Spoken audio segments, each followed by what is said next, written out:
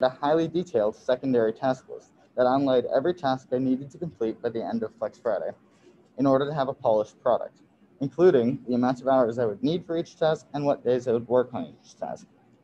Additionally, I made a task list that would detail every task that had to be completed in order to tie together all of the work I had already done. This shortened task list was one I ended up using since I ran into more issues with the 3D printing of my parts that I had already modeled, which, to my dismay, caused me to abandon the idea of a polished product. For the most part, I only worked on my project during Flex Friday hours, although I did work on it for homework as the deadline for Flex Friday neared. During Flex Friday hours, I would spend my time modeling, researching, or editing a part while I waited for other parts I could 3D print. At the end of the day, I uploaded my files to GitHub and then would write a description of what I had done and the issues I had in my running journal. This project has improved my time management skills greatly by forcing me to continuously reevaluate the amount of time I would need to allocate in order to complete my tasks. I have a tendency to overestimate or underestimate the amount of time a task will take to complete, and this project has improved my time management skills greatly by challenging me to learn better techniques for providing an adequate amount of time to complete tasks. For instance, although I did build days of makeup time for every one of my task lists, it was inevitably not enough. Throughout this year, I've learned that for every task I need to complete, I must allocate roughly 20% of its estimated time for a catch-up period. I've also observed over the course of this project, I tend to get stuck on tasks I'm having trouble completing, so to solve this issue, I've learned to switch tasks if it appears I'm not making progress. Hindsight being 2020, if I could do this project all over again, I would have planned out the configuration of my parts and the method used to 3D print them before even starting to model them, to save myself the time and hassle of remodeling them twice. However, if I had, I would not have learned as much as I did about designing parts for 3D printing or the nuances of part configurations. Thus, the only thing I wish I had done differently is given myself more time by working on it extensively outside of Flex Friday. Eventually, I aim to develop a functional personal aviation vehicle that allows personal flight in a way that is practical, efficient, and environmentally friendly.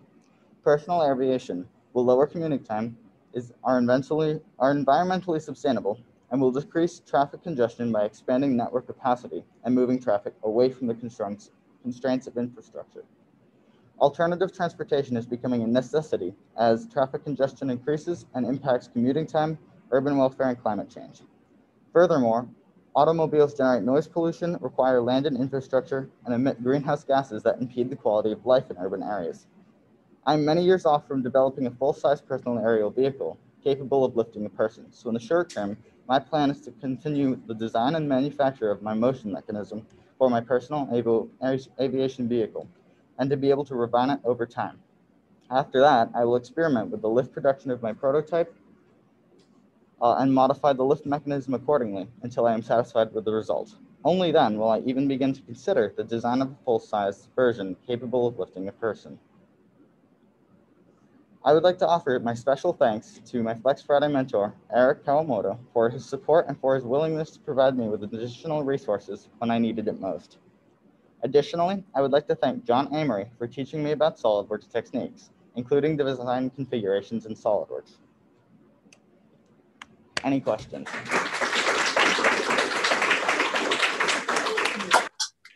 If you step over there, you can take whatever you want with you. Thank you. Evan, super impressive. Audience, do you have any questions? We have about 2 minutes for questions. Two things. First of all, congratulations and thank you for putting up your failures on the screen, because I think we learn so much more from that than we do from just a one-shot success. But in the big picture, do you have any idea what type of personal flight vehicle, how they will be fueled? Oh, let me ask for that. So the question from the audience was, how does Evan think the personal flight vehicle would be fueled? So there are a couple of methods for doing this. Typically, it has to be electric in some way. However, it can be powered by an alternative fuel that then is converted into electricity, like hydrogen, stuff like that. But it can't run on like your typical diesel or whatever, because it has to be small and lightweight.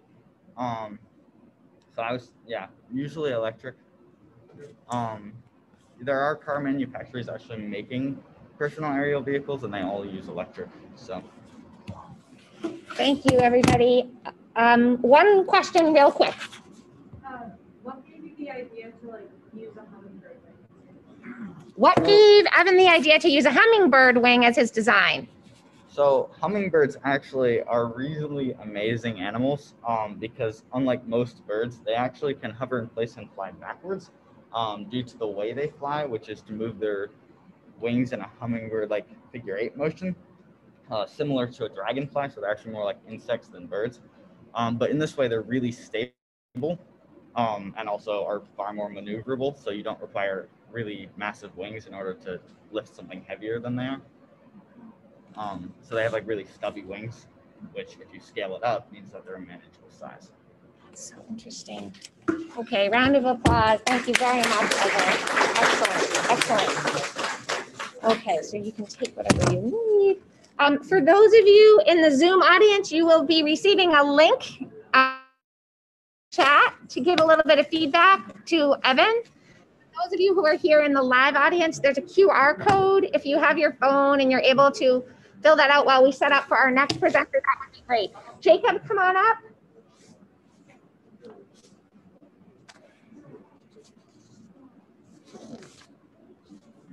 Okay, so Jacob, you're the next presenter. Okay, and your presentation is 15 minutes. You weren't here when I gave the instructions, but when there's 5 minutes left, when there's 5 minutes left, I'm gonna flag you, and you want to be really mindful of that because we're gonna stick to it because we're running late. Okay, so I will share the screen. And I'm just gonna pull what I'm gonna read from all that. Sure, no, that's perfect. That's perfect. A lot of kids have been doing that, and Well, my little portion of my book I'm gonna read. why is it not showing? What happened to this? Amos, I might need your help. Back.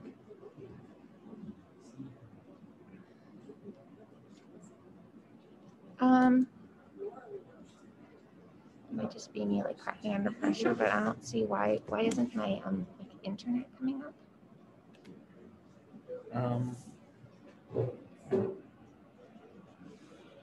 Okay, there. Thanks. Oh, my tabs got closed. Okay. All my tabs got closed, so you have a second. Oh, no. But that's an example of just how I would just write, how I get my writing in. And then that leads us into the next part, which is facing barriers. Because as we know, the last year, pretty weird. And it really stopped me like a brick wall, I would say.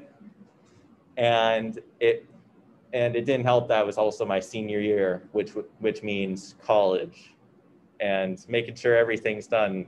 So it's yay, college.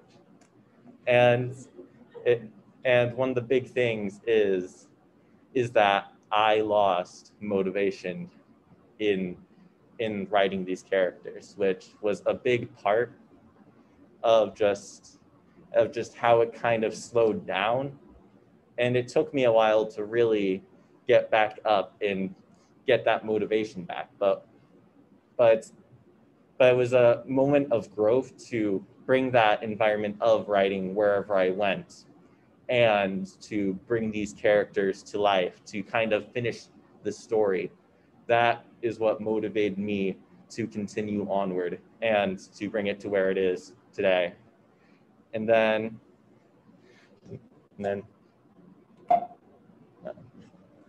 computer difficulty. There we go. So now I shall do a short reading from the book from another computer.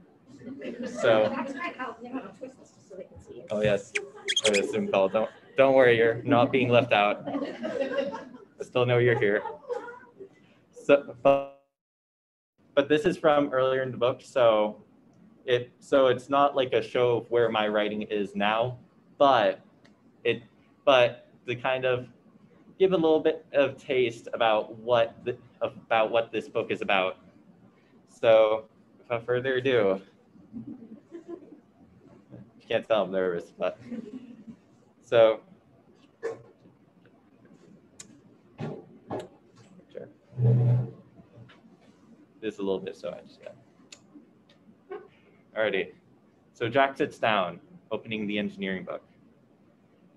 Now to find out how that robot was made, Jack thinks. Turning the pages, skimming them through, looking through every word, going from gears to gizmos.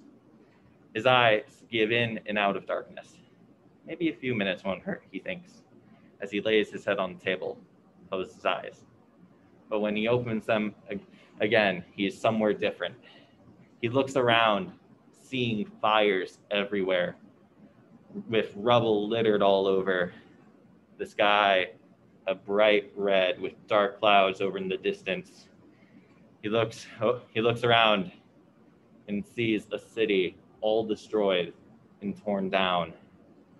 Isn't it beautiful? Jack spun around, bracing himself to fight, only to see a hooded man, clothed in black, step towards him.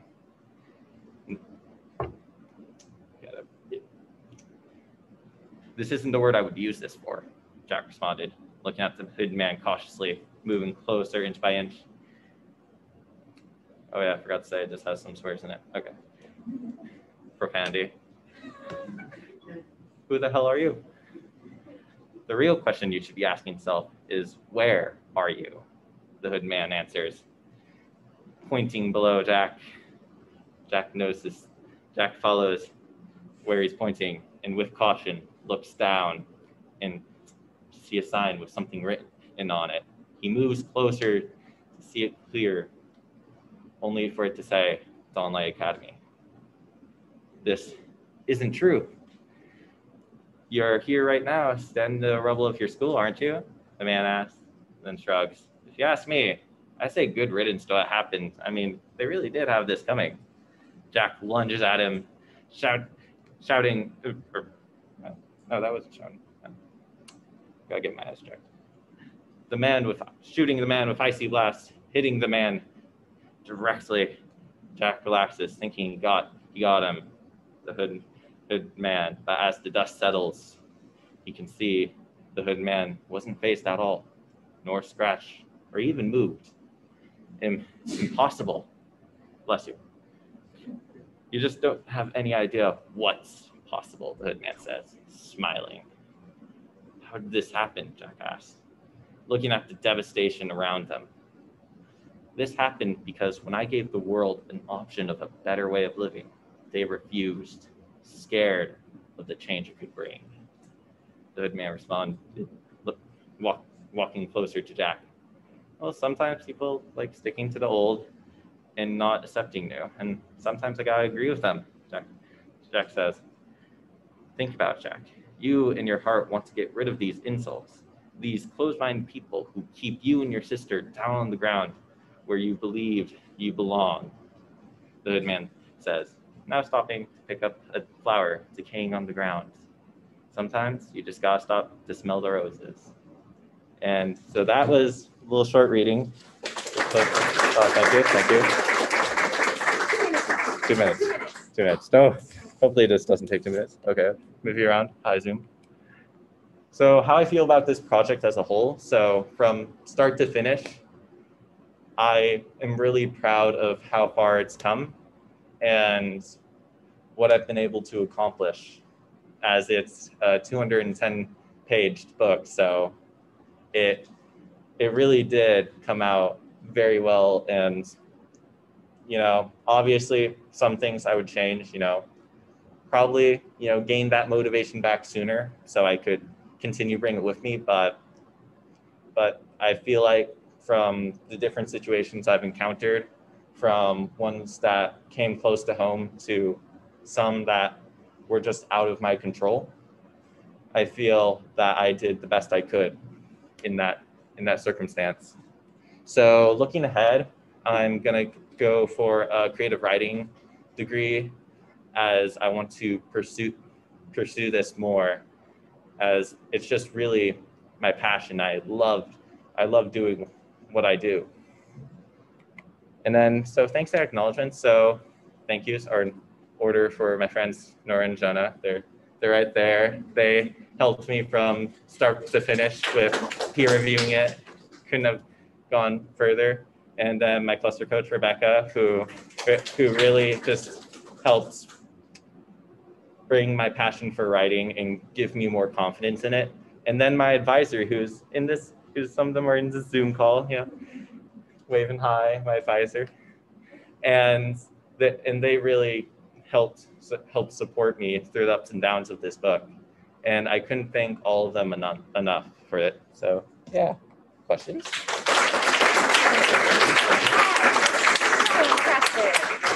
Thank you so much, JP. That's so impressive. I loved how you shared the process too, the process and the reality of the struggle. I am sorry, we do not have time for questions. So we are going to go to our next presenter.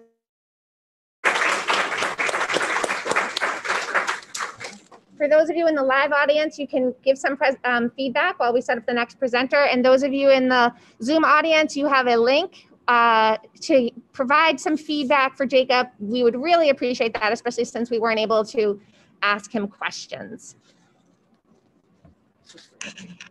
So, Will, you are up. There you are, Will. Okay, I'll share the screen and get your.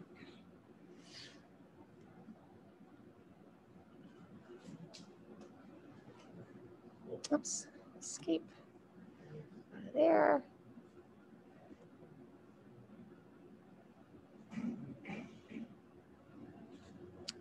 Okay, I'm happy to introduce you to Will Secord, who did a project on artificial intelligence. Take it away, Will. I'll put this in present mode once it's, here you go. And Will, you have a 15-minute presentation, and we'll let you know when there's 5 minutes right. left. Okay, so my name is Will Secord, and I am in class of 2022, although it doesn't say that there. And I did a project on image classification and neural networks, which I will explain throughout the slideshow. So initially, my main idea and goals, I started right off with this, were to create an image recognition program that was able to identify 15 household items. This is things like staplers, pens, pencils, etc. I also had the idea for having something like text support, so you could text the program your picture that you wanted to identify, and then it would respond with the identified, or what it identified it as. And my final goal was my really big one, which is learn more about machine learning as a whole. So some of the roadblocks and workarounds I encountered, well, the first roadblock, of course, was data set sizes. I needed a lot of images to train the machine learning algorithm on, and data sets are massive, and I was thinking of doing one myself, and I learned that that is really hard for 15 objects. For reference, I used, in my final project, one that had 25,000 images total, which is a lot. So 15 images was way too much, or 15 objects was way too much. And the text support, I think there was some networking stuff that just didn't end up working out. And to work around these, I just scrapped the text support thing, but I found a pre-made data set that worked really well. So, and that had 2 objects, a cat and a dog, which are not really objects, but in this case. So this is a quick rundown of the 4 main steps it uses. The first thing it does is it resizes all of the images within the data set to a certain size. So it's easier to manage them, and it can run quicker and things like that. It then defines the training data. So it kind of turns those images into a bunch of numbers that the computer can read easier, and adds those to like a sort of like a long list of just stuff. It then uses that list to train the model, and it creates layers, which are sort of parameters and yeah, I guess parameters is probably the best way to say. So it's sort of parameters for how it works and how it trains the model. And then finally, the model can be used to classify any image within the set or it's used to classify those images that, an image that it gives you, sort of. So this is a quick rundown of the first step of the resizing step.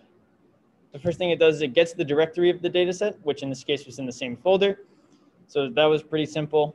It then sets an image size goal to what it resizes the images down to.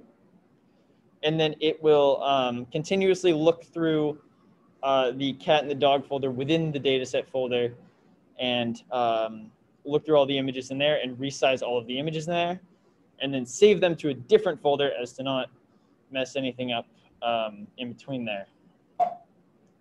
Cool. It then, defining the training data, there's some code on the right. Those are for all 4 of the steps. I may explain them, I may not, who knows. So it gets the directory of the new resized images and then turns those into grayscale. Grayscale is much easier for neural networks and image classifiers to train off of, because that way there's no color mixed in. So if there's like, if you train a model off of just black dogs and then you feed it a golden retriever, it's not going to know that's a dog. It then adds them to the training data and then exports the data in a file format called .pickle. If you think pickling a cucumber, it's the same kind of thing. It's just a way to save it. For training the model, it imports the training data, and then it uses, or it defines the amount and size of the layers.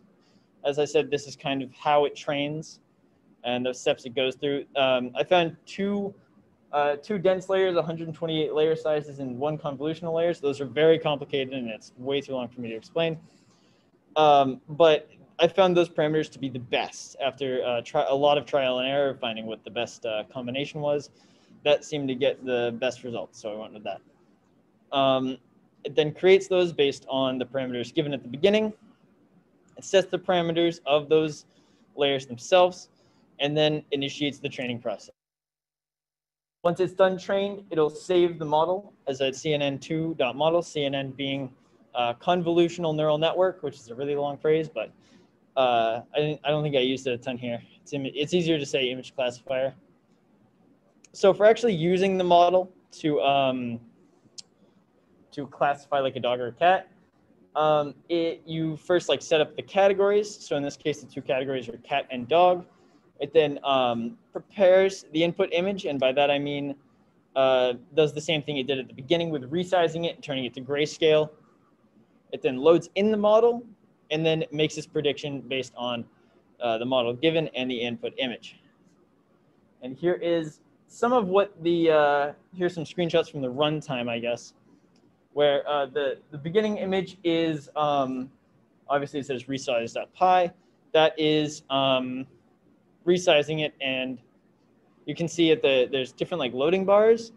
The first one is for, I believe, dogs, and the second one is cats, or it's one of the 2. I know that. So the training the model looked adding it to the training data looked exactly the same. So I didn't include a screenshot for that.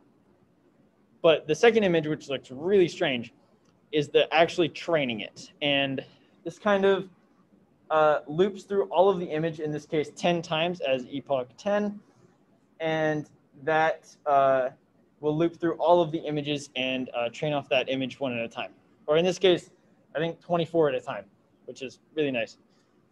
You can see, I think in the middle where it says accuracy, in the middle kind of column thing, that's how accurate it thinks it can make a prediction. So at the beginning, it starts out at 0.6, and it ends at a 0.9387, which is really good. And at the end, that's the input image, what it thinks it is, and then the input image and what it, so dog and cat, pretty much. That's just my only proof I have of it working. If I had the images of the dog and the cat, I would show them, but I don't. So there's a lot that I learned from this project specifically. The main one being obviously experience. That was one of my main goals. I gained a lot of experience with machine learning and image classification, as well as just Python experience, which is always nice, as well as version control through something known as GitHub.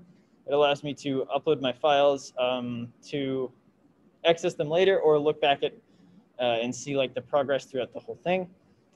And like I said before, machine learning knowledge, that was really helpful, and more ways to utilize Python. I used a lot of new things that I normally wouldn't, which allowed me to expand my horizons with Python. And I think that's it. I would like to give a special thanks. I didn't have this here, but I would love to give a special thanks to Eric Kawamoto for helping me troubleshoot a bit, as well as Pam for being my Flex Friday sponsor and keeping me focused throughout the day. So, yes.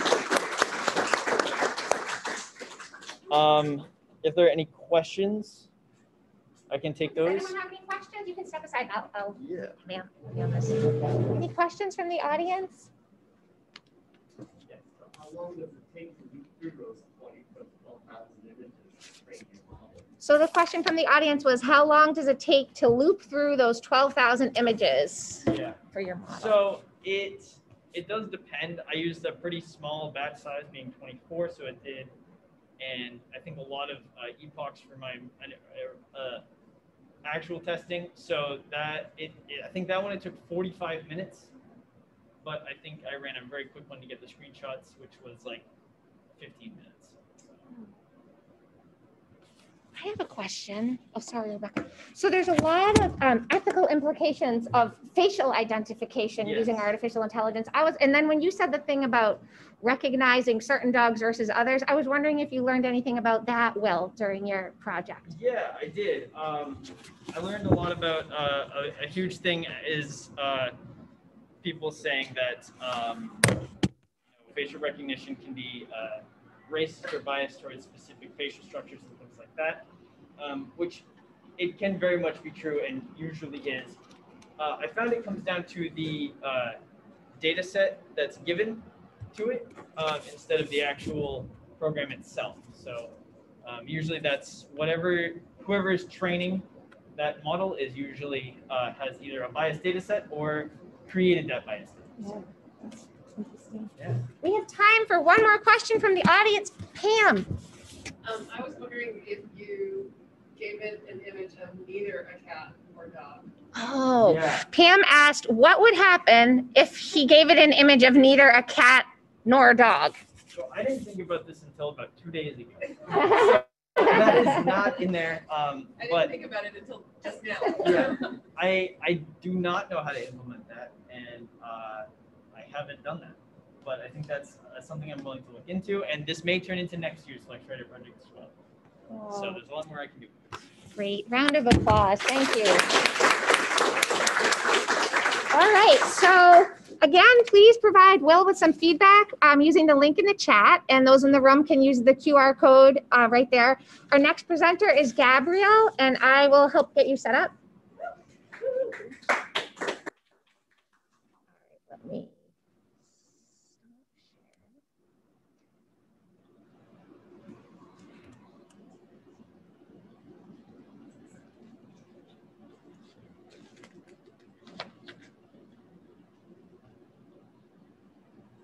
Okay, so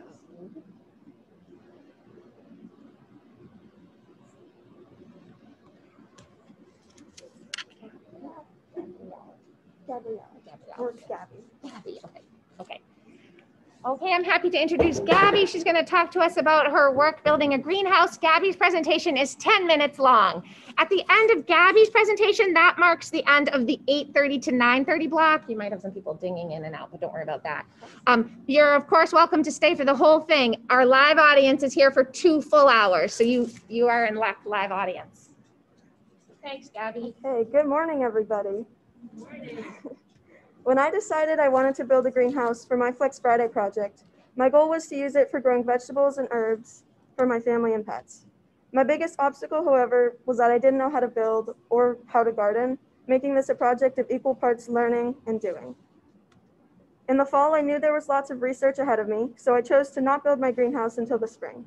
I spent about 7 months looking at greenhouse designs, researching how they work, and documenting plant care information before I made progress on the physical structure. I made a detailed spreadsheet with plant care instructions on all the seeds I have. I researched seed depth when planting, the number of days. I didn't share the screen with the Zoom audience. Oh, no. I'm super bad. Sorry about that. Sorry, Zoom audience. I thought I did. Okay, my bad. Okay. Just to go back. Okay, it won't go back.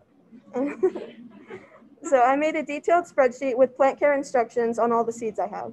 I researched seed depth when planting, the number of days to maturity, when to transfer the plant outside, how far the plants and seeds need to be apart, and how much I should water them. Some seeds I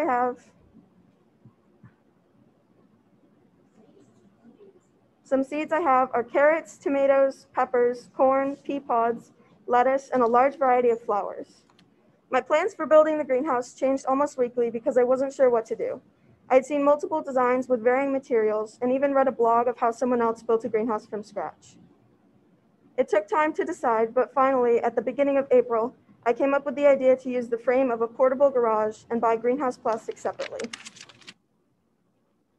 I'd hoped to build my greenhouse over April vacation, but when I ordered the frame, I knew it wouldn't be delivered in time to fit my schedule, so I brainstormed a new plan with the help of my parents. I upcycled an old wooden playhouse that had been in the woods near my house for years, and instead of greenhouse plastic, my dad was able to get a large roll of drop cloth plastic that works just as well. I cleaned and renovated the structure a bit before taking it into my dad's garage to staple gun the plastic. I spent most of April break working on my greenhouse, and I love how it turned out.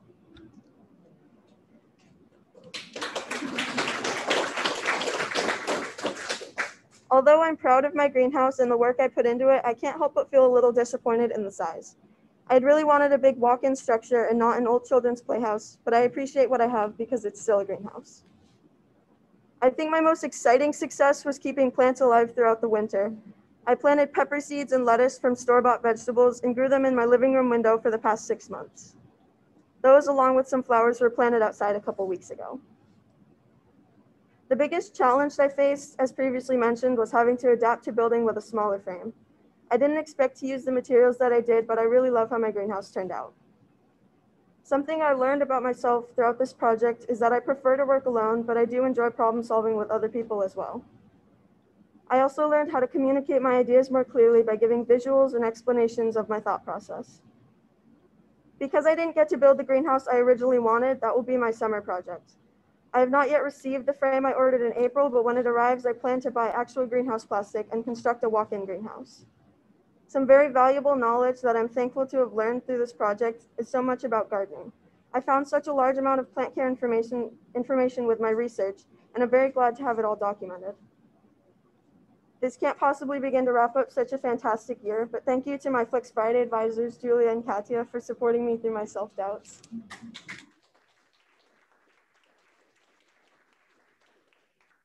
And a huge thank you to my parents as well. Shout out to my dad for helping me build the greenhouse. And to my mom for taking progress pictures. I really appreciate all the supportive energy from everyone. I'd also like to take a second to appreciate myself. I put in a lot of hard work and effort this year, and I'm really proud of what I accomplished. And also, thank you, everybody.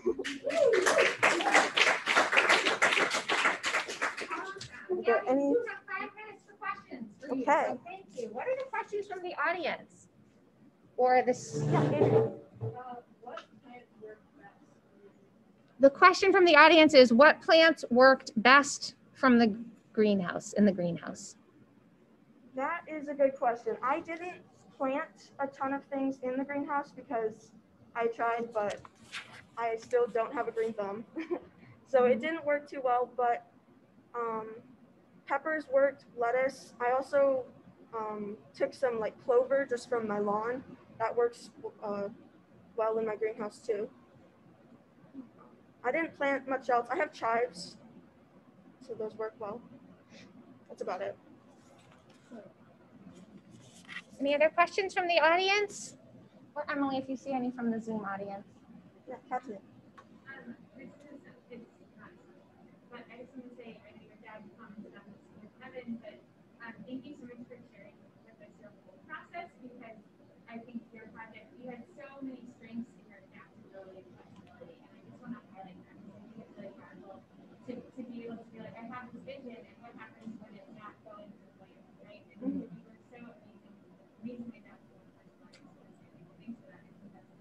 Yeah, that's important. I'm going to share that with the Zoom audience. Katja mentioned that Gabby was very resilient and adaptable because there were a lot of roadblocks that she confronted and overcame, and that was a real virtue that she demonstrated.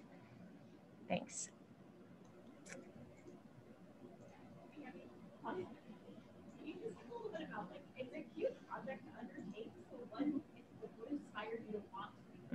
Rebecca's asking, what inspired Gabby to undertake this big project? Okay, this is another shout out to my mom. She wanted me to put it in the slideshow, but I didn't. I started composting last year. It's kind of like an end of the year project for my last year's Flex Friday. So I used the compost to kind of put it in the soil for my greenhouse. And it was just an idea I had last summer. I just wanted to build a greenhouse. I thought it would be really cool. Cool. Thank you, Gabby. Round of applause for Gabby. Okay, so do give some feedback, please, to Gabby. We are going to keep rolling right into our next presentation. I know that for the Zoom audience, you signed up for 1 hour blocks, but our live audience is here for 2. So our next presenter is Caden, and you can be filling out the form for Gabby while I help to get Caden set up here.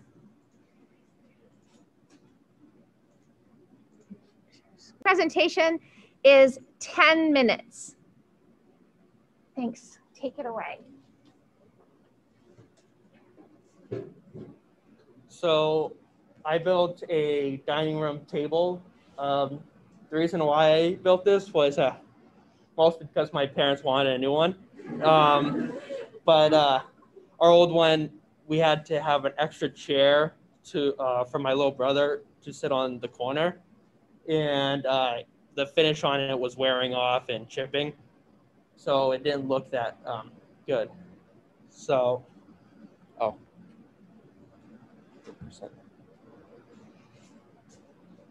So yeah, I made the bench there, which is right here, and the table. I first worked on the table and was able to finish and get the bench in too. So this is on the right is what I started out with. It's just really rough walnut lumber. We did for the top use figured walnut, which makes it have like a ripple effect in it just with the way of the grain. And on the left, that is the whole table all glued up in rough shape still. Oh, shoot, how do I go back? Oh, there it goes. So things that went well. Things that went well is I like the joints that I did. It's called a castle joint. The reason why is because you can see from on the right, the leg. I have to put it through the table saw to get a wide enough gap that the boards just kind of slide in like a log cabin almost. But the actual legs is, when it's just by itself, looks like a castle. So yeah, you could see there the shape that I had to make it, and that was all done on the table saw as well. That took a lot of cutting because I just had to do it like 1/8 of an inch at a time. And you could kind of see down at the right, the castle joint coming together there. One of the problems I actually did run into, you can see here, is normally that there's not the aprons are like 4 inches where like that go into the legs, but the blades only go up like 3 inches, at least this one that I had.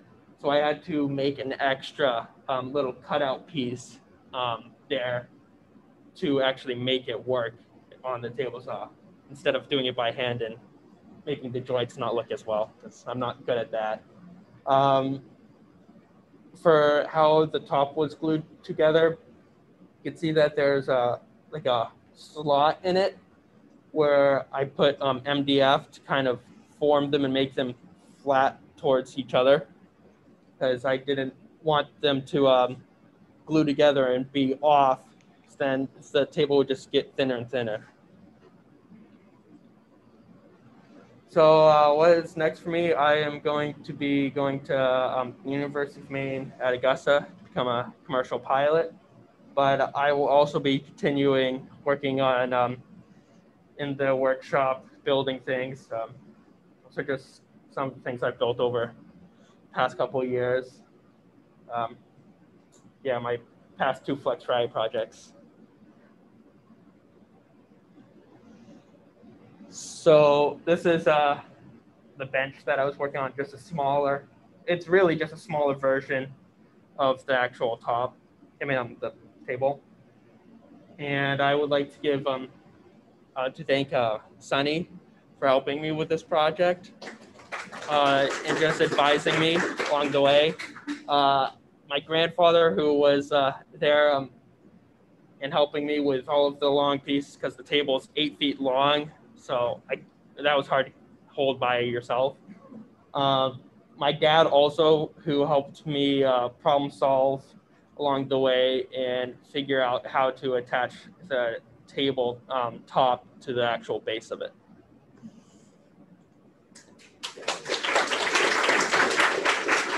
Any questions? We have 5 minutes for questions. I love how this was an intergenerational thing. It's wonderful. Yep. Is there anyone in the live audience who has a question? And then I'll then pause and I'll read it to the Zoom. Go ahead, Eric. Hi, a couple of questions. Did you make drawings of these beforehand to plan out your work? And the second, how did you join the planks together to make the table? Okay, so the question was, did you make drawings beforehand? Before you made them, and how did you join the planks together to make the tabletop?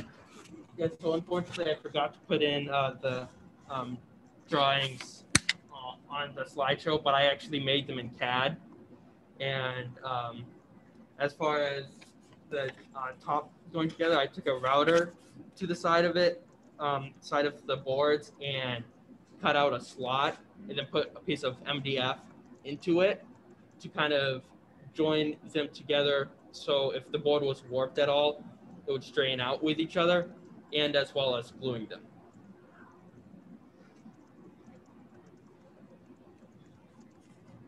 Pam? What's MDF?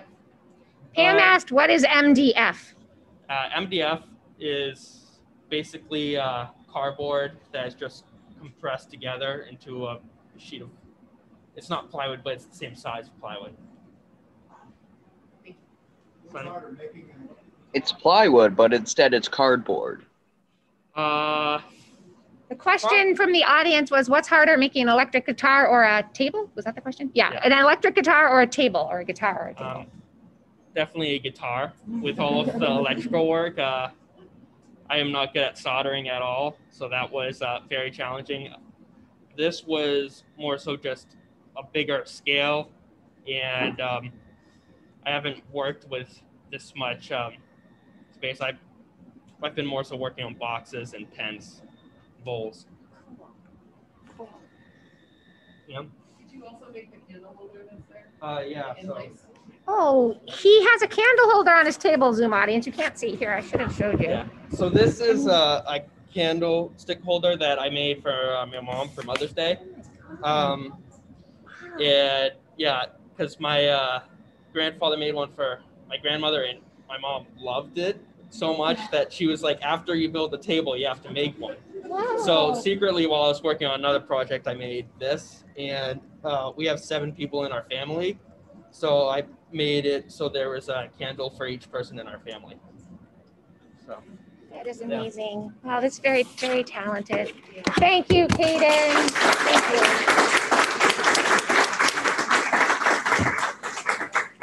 All right, so please do provide some feedback for Caden using the link in the chat. And our next presenter is Julia Bell. And while I set Julia up, the live audience can be giving feedback too. Hi, Julia. Hi. Let me just go like this and get, oops, escape.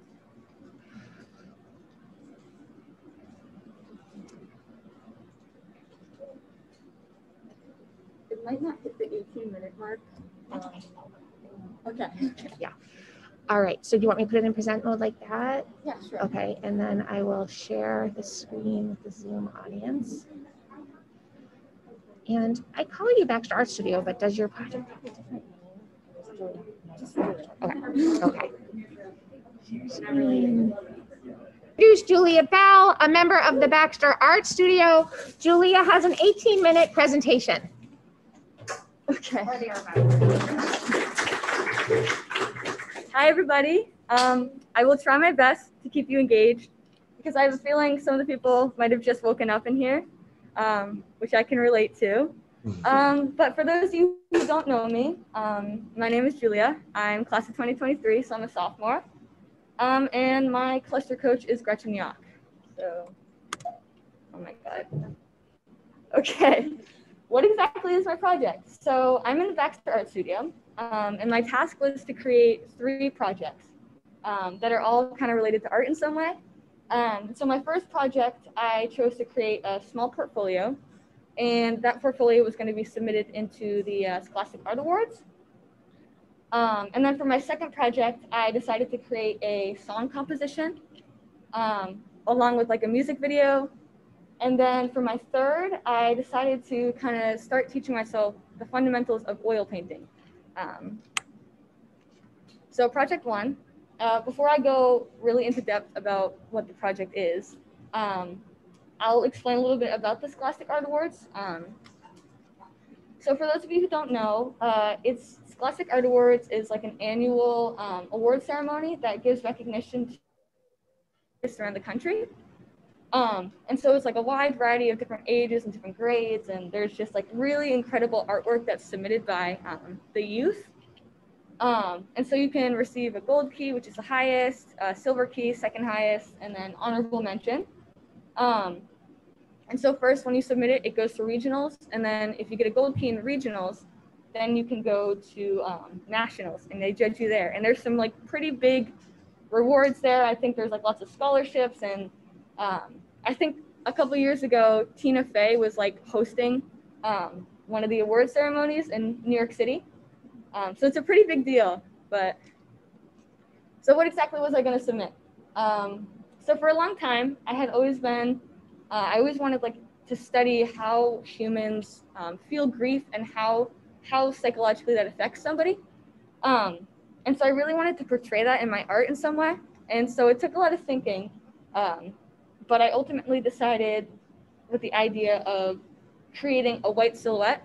I chose to do a white silhouette over just like a black silhouette because black kind of represents a void, while the white silhouette represents the memories that are still there. It felt more hopeful.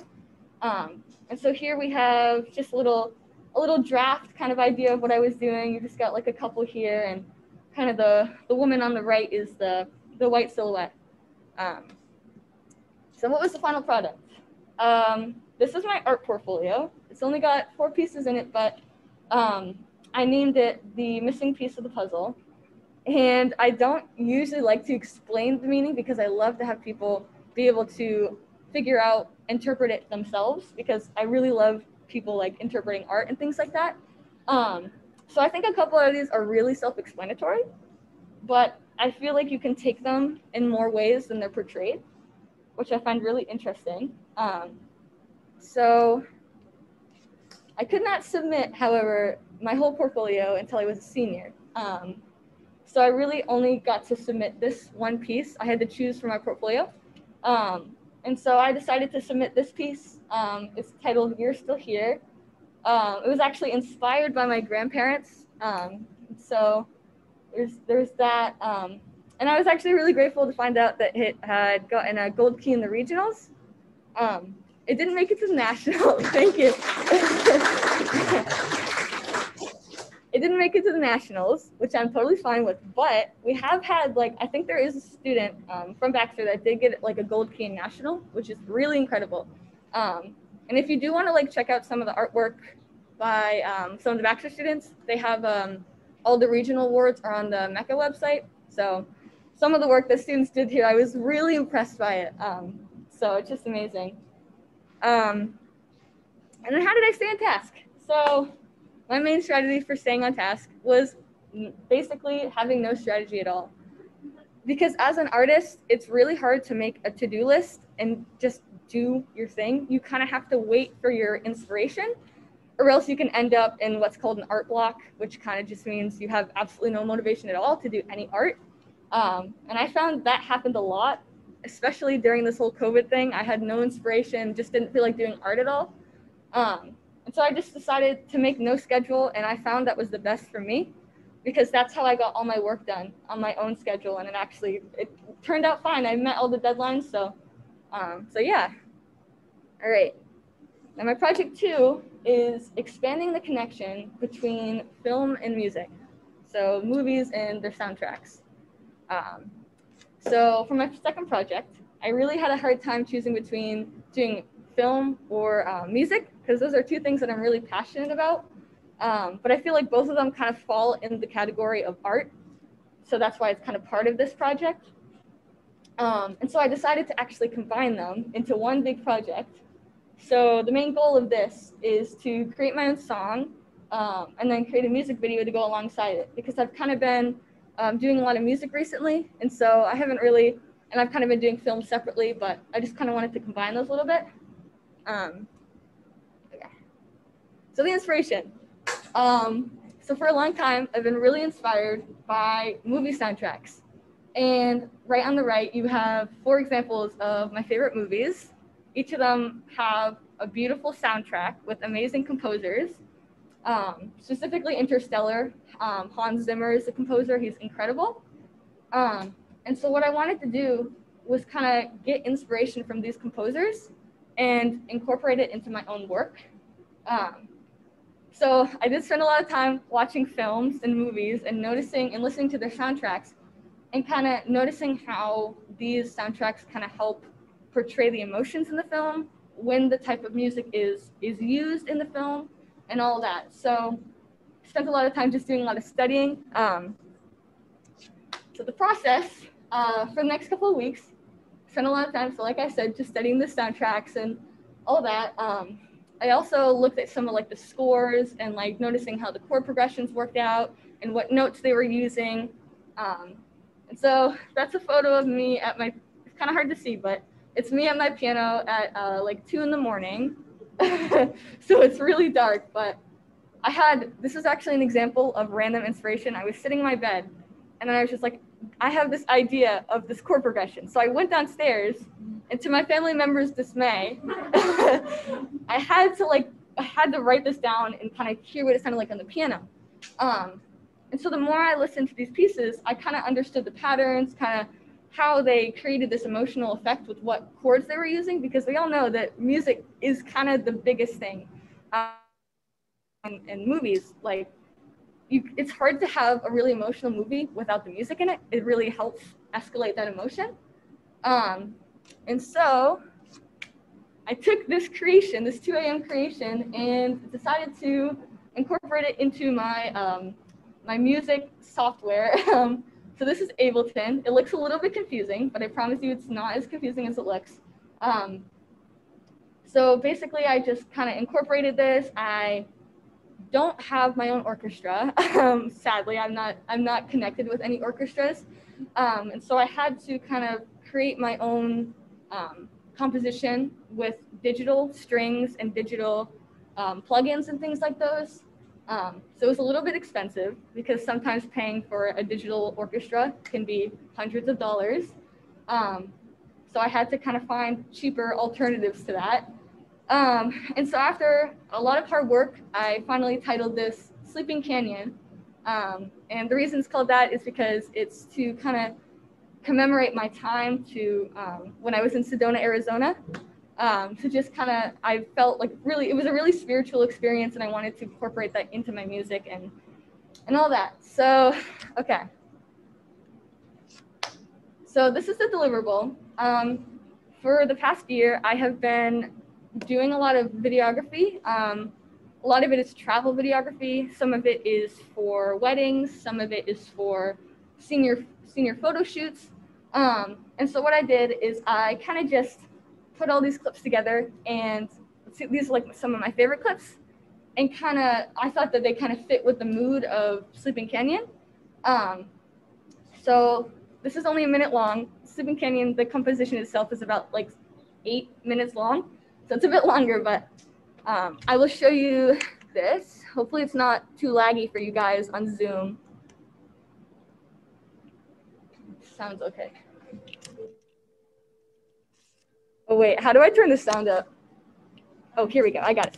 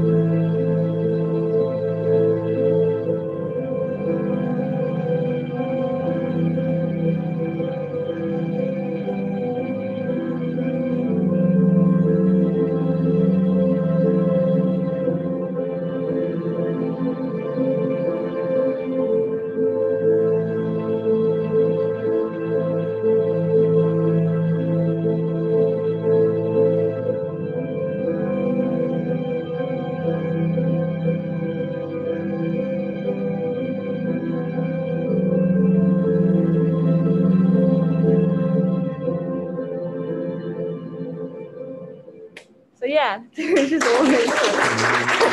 Thank you. All right, right now I'm currently in the process of working on a whole album, kind of with songs similar to that, kind of the orchestra type music.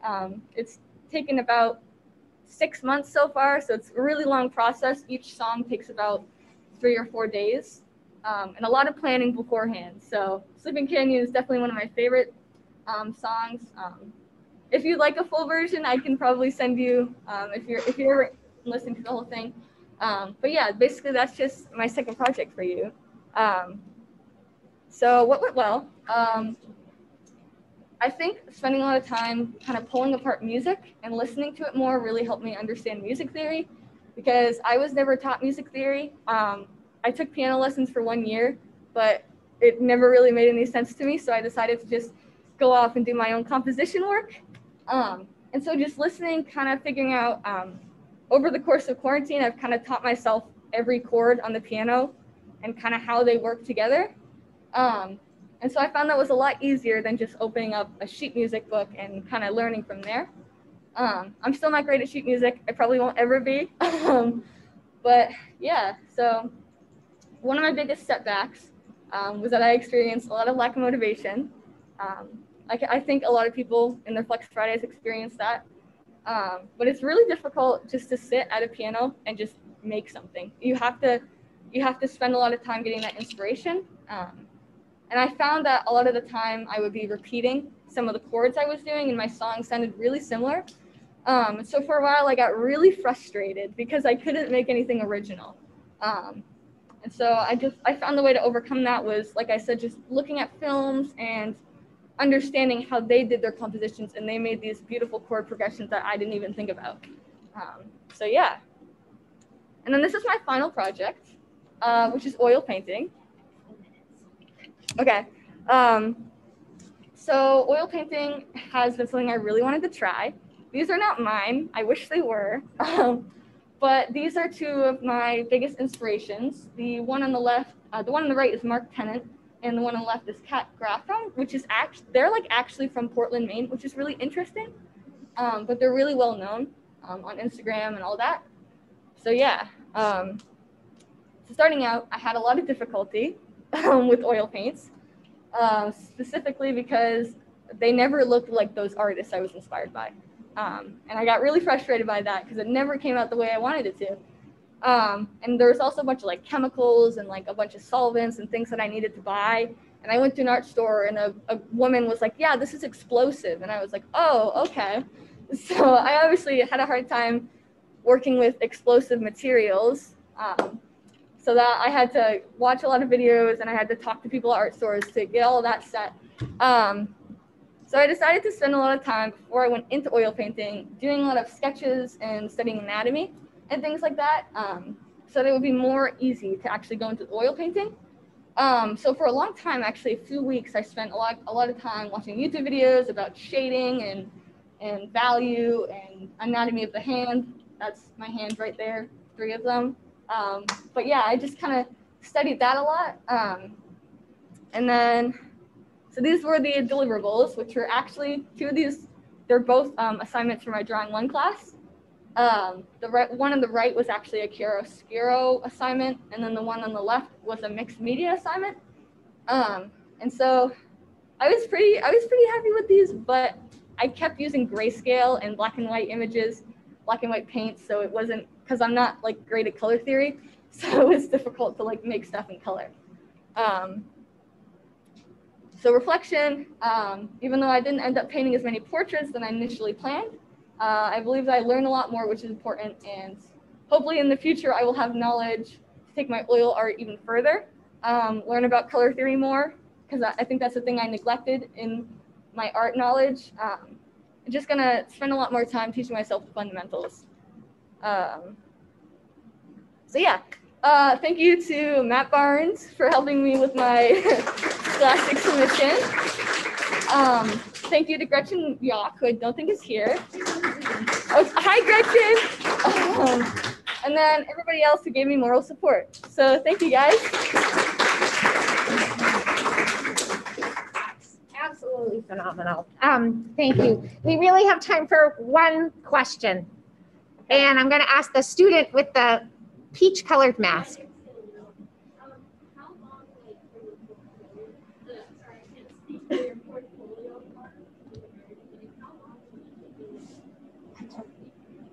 Each of the pieces took, Okay, the question was, how long did each of the pieces in the portfolio take? Yes. It's kind of similar to the music. Each of the pieces took about 4 to 5 days. Some might have been even longer, especially the You're Still Here portrait. That took a long time. There's a lot of shading and even though it's digital art, it should be taking like a shorter time. It took me a long time to just get the anatomy right and do all that stuff. But yeah, other than that, it was a pretty quick process. I think 4 to 5 days is quick for me. So yeah. Thank you. Thank you. Yeah. Thank you, guys. Okay. So you know the drill. You can use the QR code if you're in the live audience to give some feedback. That would be really appreciated. To do that feedback form, you can use your phone with that QR code. If you're in the Zoom room, there's a link in the chat for you to provide some feedback. Well, I hope to set up our next presenters, Sam and Cam Woodworking. So gentlemen. Yes, thank you.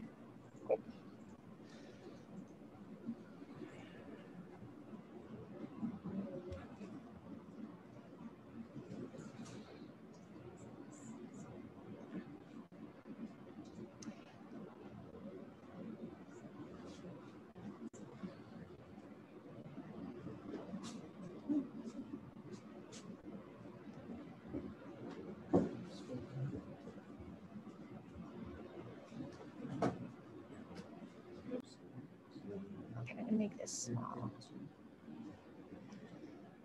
Okay, you guys take it away, Sam. Thank you. Hi. So, I think they can see it. So, my name is Cam, and I'm Sam. And so this is our project.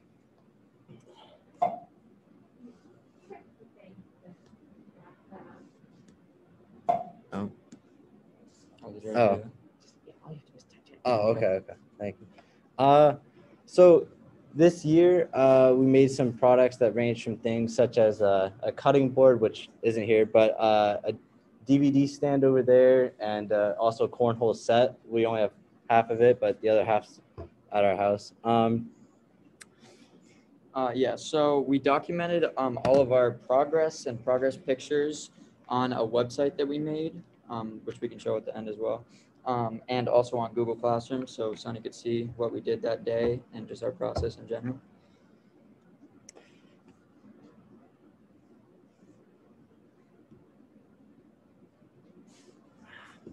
Oh. Oh, okay. Actually, we missed a slide. I don't know if we can go back. Okay, so yeah, our purpose for this project was to create like a well-established and high-quality company, as well as like create some fully furnished products that is of high standards. So we started this project just because we just wanted to create things that we're passionate about, and just learn more of like, because I think that we're both interested in woodworking and everything because we've been in the Fab Lab, and just learn more just in general and like know like what we're working with and know our individual skills. So yeah, some of the goals that we had for this year were just to kind of brainstorm and come up with like a small handful of like products that range from like different things or like different areas of woodworking, to like really get a feel for what we can do, and just also, yeah, just have some stuff that we'd be really happy to present. As you can see, this was another side project that we had done, which was some shelves for Sam's family. So another part of our project, as like you saw, was like kind of like a more business approach, and to do that, we were gonna try to sell some of our products online through like social media, as well as our online store, which didn't really get to happen as much this year, because we didn't really know what we were like getting ourselves into. So we took this year to kind of like really get a feel of like what we can do. But this will, like, the more business side of it will definitely be a priority for our senior year. Yeah. And another goal, like Cam said, we just wanted to figure out like what we're good at and our strong suits. And also, like, we didn't really know like extremely like a lot. So, and I have the privilege to have my family know that and do projects with them and stuff. So he's learning as well, and we're both learning. So like next year, it's going to be good because we're going to know a lot more, and we're going to narrow down our items and figure out what we want to do and sell. So some things to note for like Wednesdays, we would get together early in the morning and go through kind of like how we want our day to go, and just talk about what project, like what are we prioritizing today, like what's the current project, where it'd be like maybe the cornhole game and stuff like that, how much time we have left on our current project, and then any materials we would need for like said project, and like what we have available to us and what we need to outsource for. Yeah. So yeah, pretty much just like Cam said, just before we're done working on that Wednesday, we pretty much make a list if we need anything. So that can be the first thing that we do Wednesday after. So just, yeah, organize everything a lot better. Yeah, so with what we made this year, there wasn't really anything that we weren't proud of. We all kind of liked it. We kind of liked every product that we made, and we're happy to show them off. But I mean, we did have struggles just due to online learning and everything, and not having a teacher near us. But Sonny did text back pretty quick, so that was helpful. And my dad and my brother also are a resource, so I use them as well. And we just kind of just execute after we figure out the problem and figure out a solution to it, figure out how to execute it, and yeah.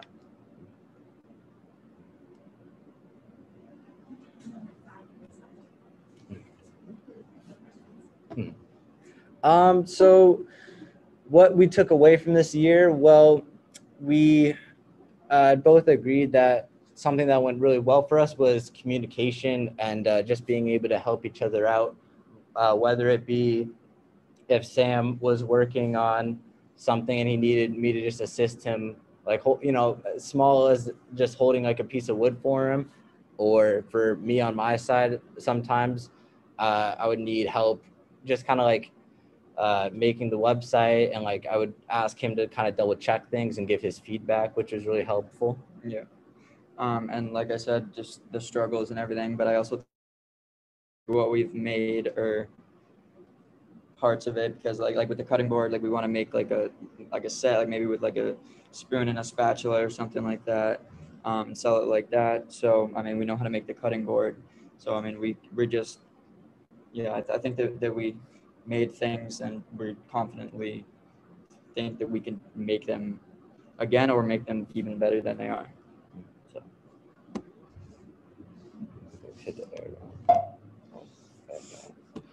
Okay. So what's next for us? Well, we definitely want to continue this project for next year. Like we said, we want to kind of like get a more business side going, as well as just improve our skills.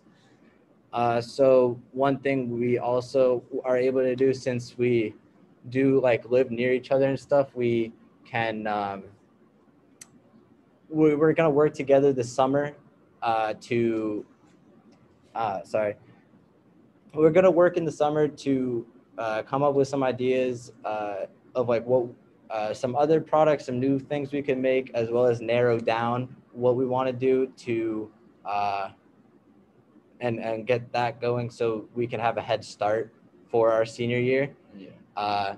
And just be ahead of the game, really. Yeah, we just want to be ahead and just try to at least make, or like know what we want to make, and make one of each or something like that, so we can just get to instantly making them again and selling them. So right. It's just selling is our main goal for next year, I'd say. Okay. Yeah. Thank you.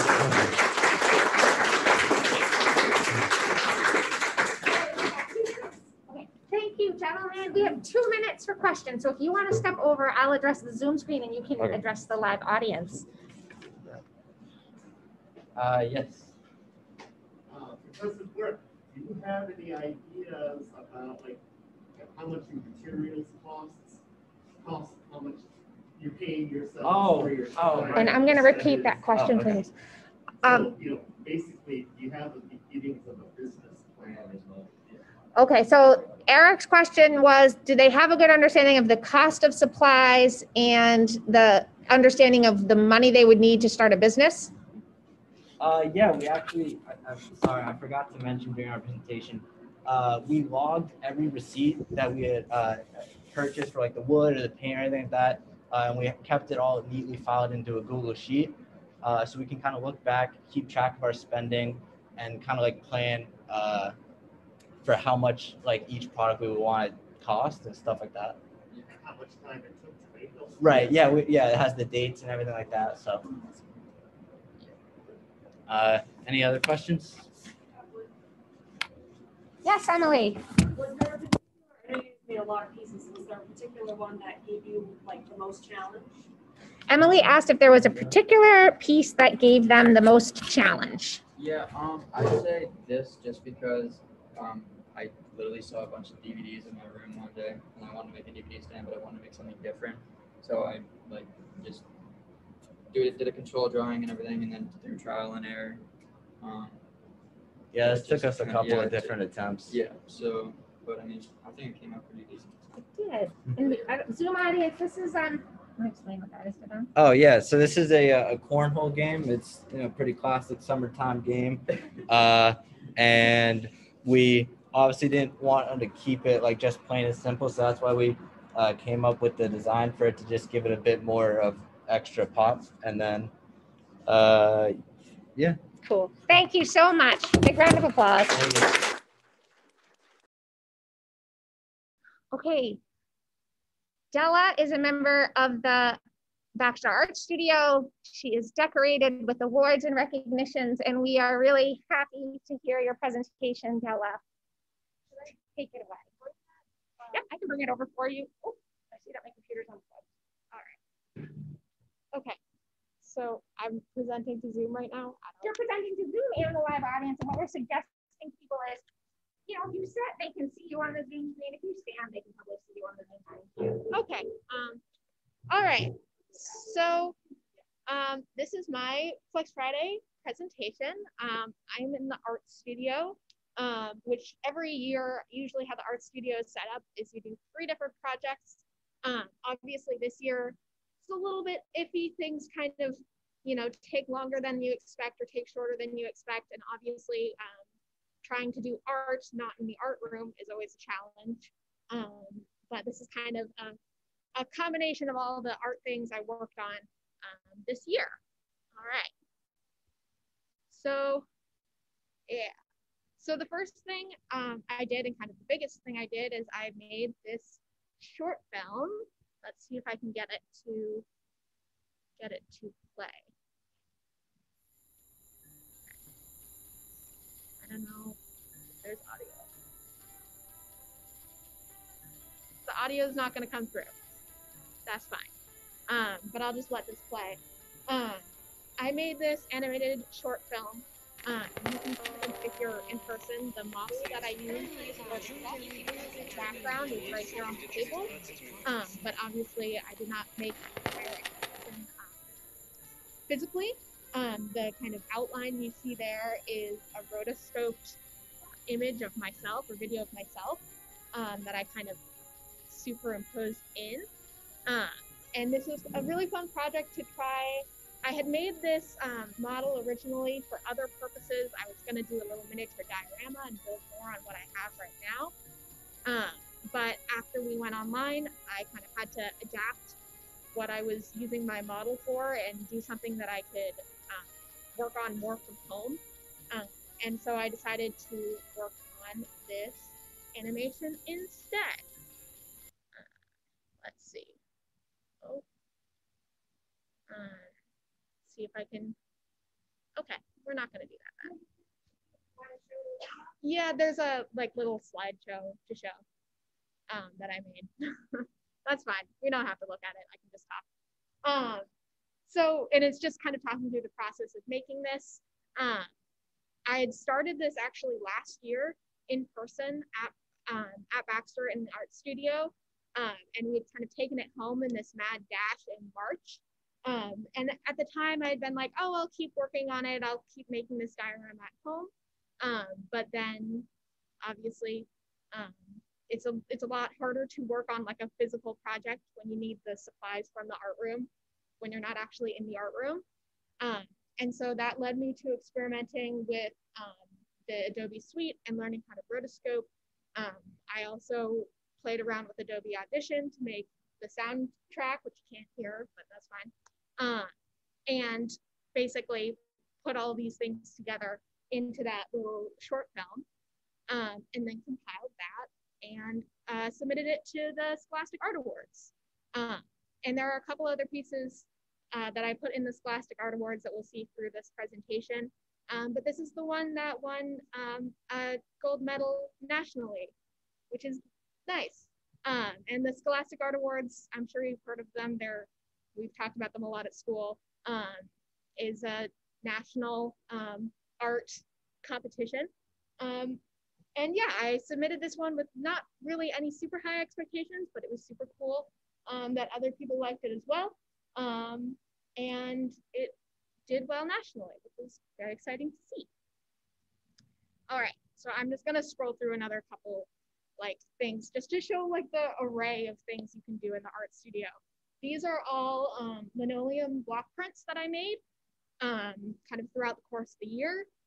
You can see the one in the middle there, won a gold key regionally in the Scholastic Art Awards, and I also got an honorable mention in the Congressional Art Awards, which is pretty cool. If you enter into the Scholastic Art Awards and you have pieces that win, then they automatically go on to get judged in the Congressional Art Awards.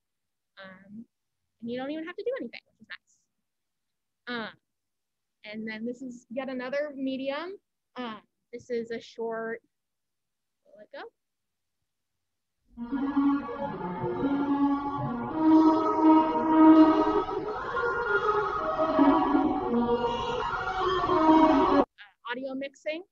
that I kind of put together about siphonophores, because I think they're really cool creatures. These are all digital, so yet another medium, just kind of studies of people, just trying. These are all from, I believe they're all studies from life, except for those two on the far right. And wash, new kind of smaller projects, working with different mediums. Let's see. And I also worked a lot on, graphic design projects. I took a graphic design class, and then I also kind of worked on it in my free time, you know, messing around with learning how to use Adobe Illustrator, and working on the kind of design process instead of like with liminal space, where it was this like months-long design process. These are much smaller projects, so the whole thing goes by a lot faster, and it's a good practice. This is a cross stitch piece that I'm working on right now, and these are some more kind of assorted, you know, mixed medium things that I've worked on. This piece up here, I also put into the Scholastic Art Awards. That's a shadow box, which I should have brought, but I didn't.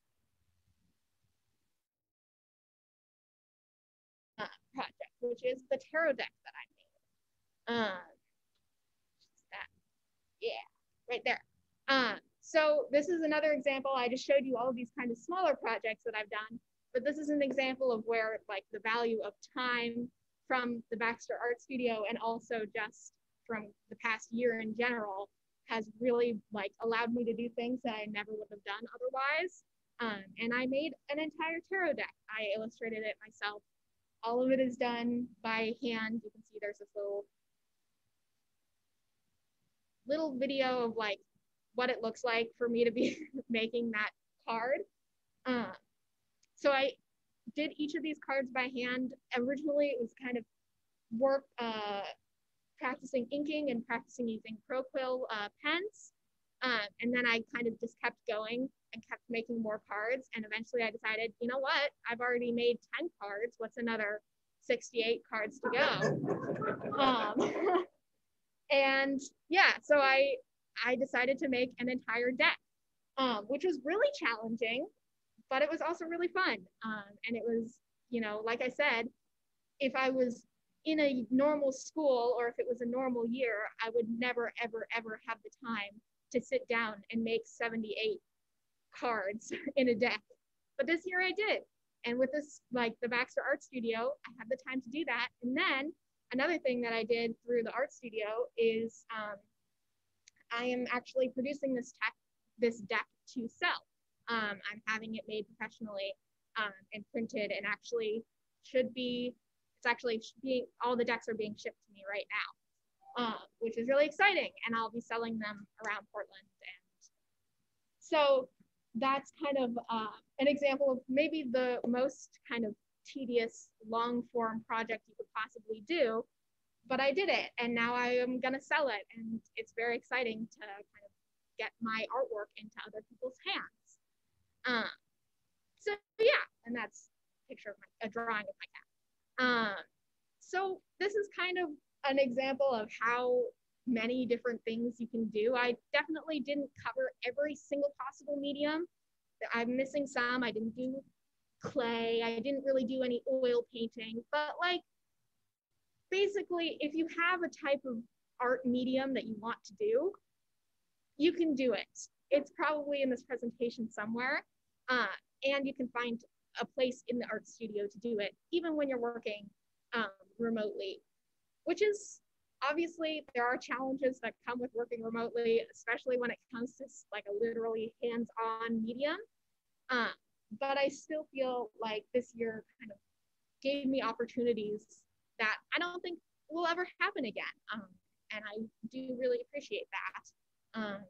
And it kind of let me cover this ground from these really long, drawn out projects like the tarot deck and like liminal space here, to smaller, more kind of concentrated explorations in Medium, and kind of little projects that just let me explore and build my portfolio, and overall just kind of work on art, which is what I wanted to do. And it was really, really exciting. So that is my presentation.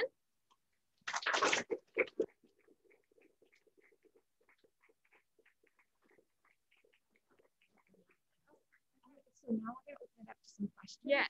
And I'll have you stand over there and I'll manage the Zoom audience. Thank you so much, Della. I just want to show the Zoom audience because you can't see it. So. Yeah, sorry. That's okay. No, there's a lot of wires. This is the, how would I describe this? Beautiful model that was prize winning for Della. It's kind of cool to see it in person. There's a lot of wires up here, people. So are there any questions for Della? Yes.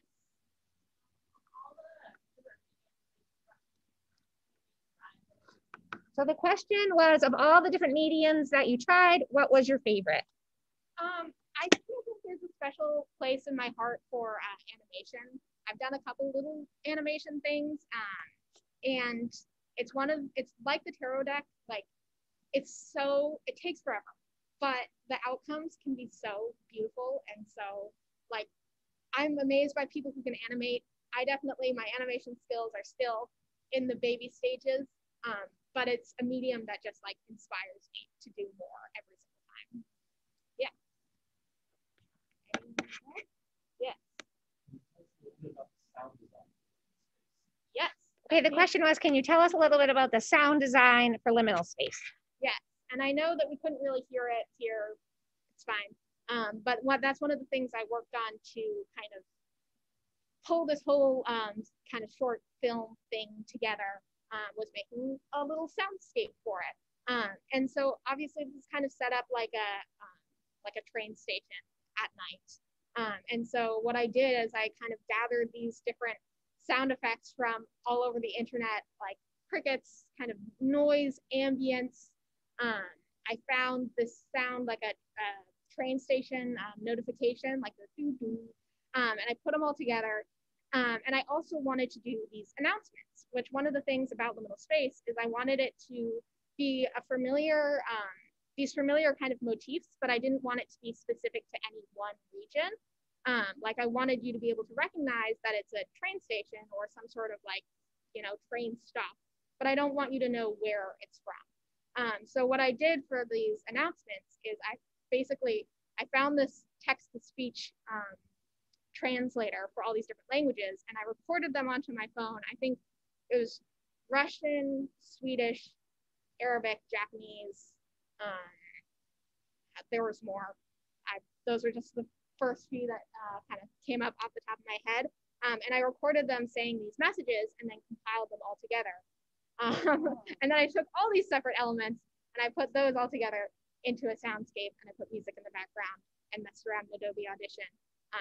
I haven't really done anything like that before, but it was really fun, and it was kind of challenge to see.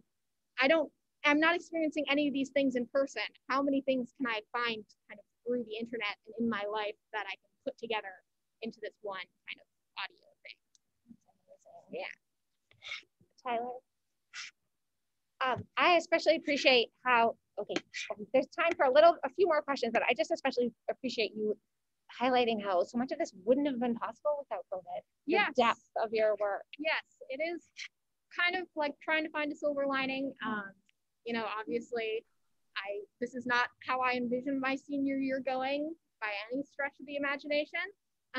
But it did come with opportunities, which it's a small silver lining, but I'll take it where I can get it. Yeah. We have time for one more question if anybody has a question. All right, round of applause. Thank you, Della. Just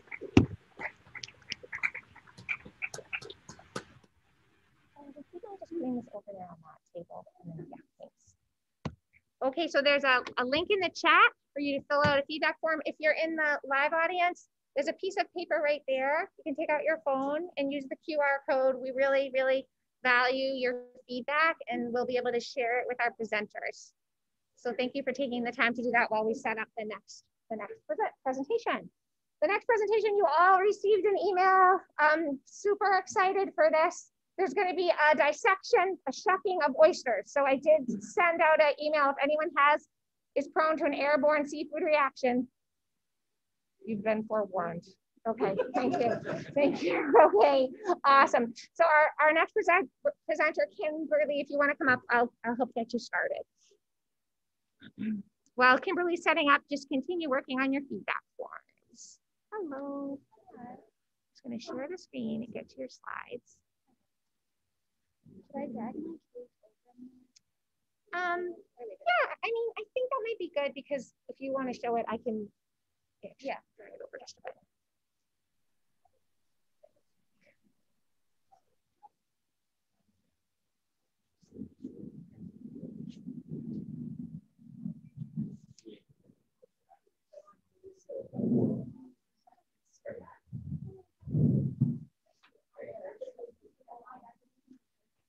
Okay, so Kimberly is going to share with us her experience as an intern at the Spartan Sea Farm. Take it away, Kimberly. For the talking parts, if you can sort of be here too for the Zoom audience, because we have way more people on the Zoom. Thank you.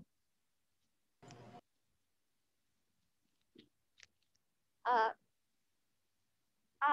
So for the past 2 years, I've been interning with Spartan Sea Farms, Madeline Point Oysters, and Pound of Tea Oysters for my Flex Friday project. So these are a few pictures of me last year. The one on the left is my first day out on the farm actually, and I think that's an oyster that I was eating. And the picture on the right is me on my first day with my bibs. They are squeaky clean in that picture.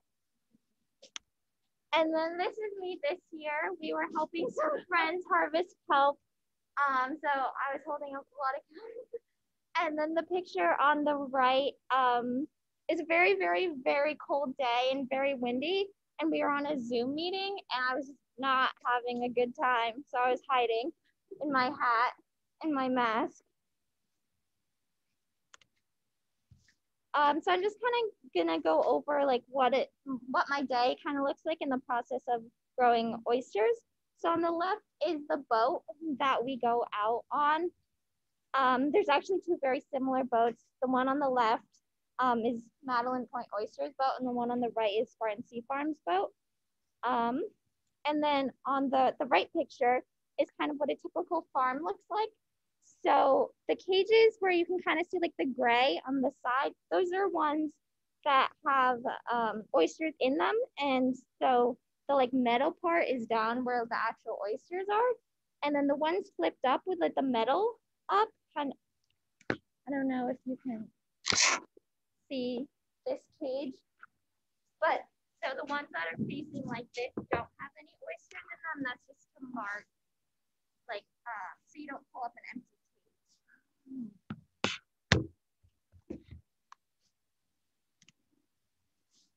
So when we first get oysters, they're fat. So on the left picture, that's kind of the typical size that we get them in as. I think they're like a millimeter big. Yeah, so you can see the like grid paper on the bottom. Then just growing a little bit. And so this is how we grow them in their like infant stage. So on the left is a flepsy, and a flepsy is a floating upweller system, and it helps grow shellfish in open water while keeping them protected. And that dock, we actually have two of them. One is near the Muddy Rudder, and the other one is by the Royal River Grill in Freeport. And so yeah, we just have those like docks out there. And then inside each compartment, there's like these silos, and there's a couple in each compartment, and they house like thousands of little baby oysters, and you can see Ken kind of cleaning them out and helping them stay clean. And one really nice thing about the Muddy Rudder, where one of our flepsies is that there's so many nutrients. That body of water just has a lot of things to help grow the oysters. So that's a really good spot to help oysters grow a lot faster. And so once they're big enough, we sort them. So this is the sorter on the left, and we just take like one of the silos and we dump them onto that like conveyor belt-y thing, and they drop down into this tumbler, and that's kind of like jiggling like this back and forth, helping the oysters go through the machine. And then they sort them by size. So you can see on the right the buckets of like the different oysters. And the little like yellow buoys are just to mark that those have been sorted so we don't resort them. And then there's a picture of me working on getting the oysters to go through the tumbler. And I didn't really have a picture to go with that picture. So this is a picture of me looking like an actual marshmallow. I think I have like probably like 8 layers on my top, and like probably like 2 pairs of pants and 2 pairs of socks and some boots. This is a regular outfit for me on the boat. I definitely go hard on the layers. And even then I'm still complaining that I'm cold, and yeah, it can get intense in the winter for sure. And the masks, when they get wet from like the water splashing up, just makes your face so cold, and it just adds to the misery. But the company is great though, so I'm not complaining.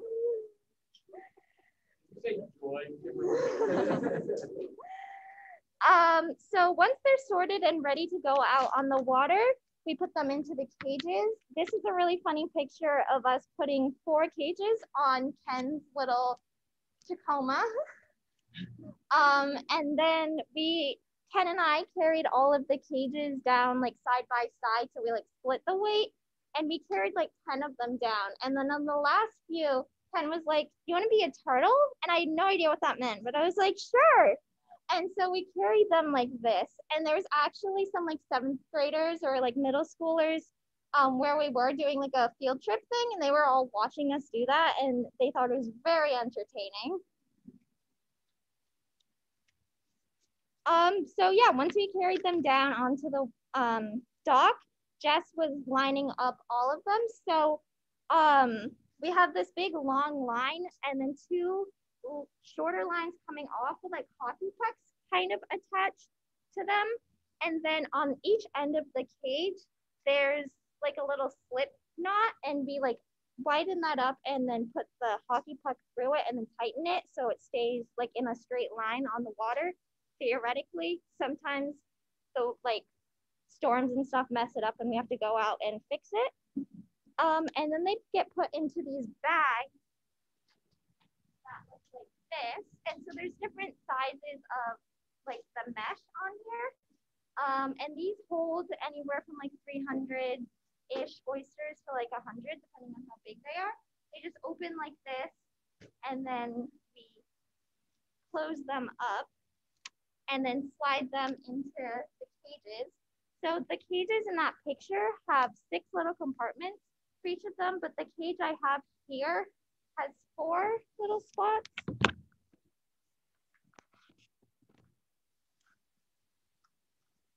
And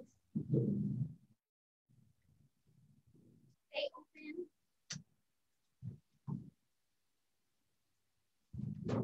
like this.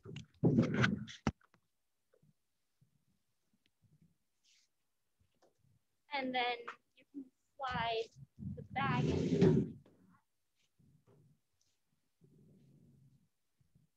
So yeah. Thank you. And then in the summer, we get ready to tumble the oysters. So this is what the tumbling machine looks like. It's actually on this big flow out by Cousins Island. And so we take the bags out of the cages and we dump them into the spot where like the conveyor belt brings them up.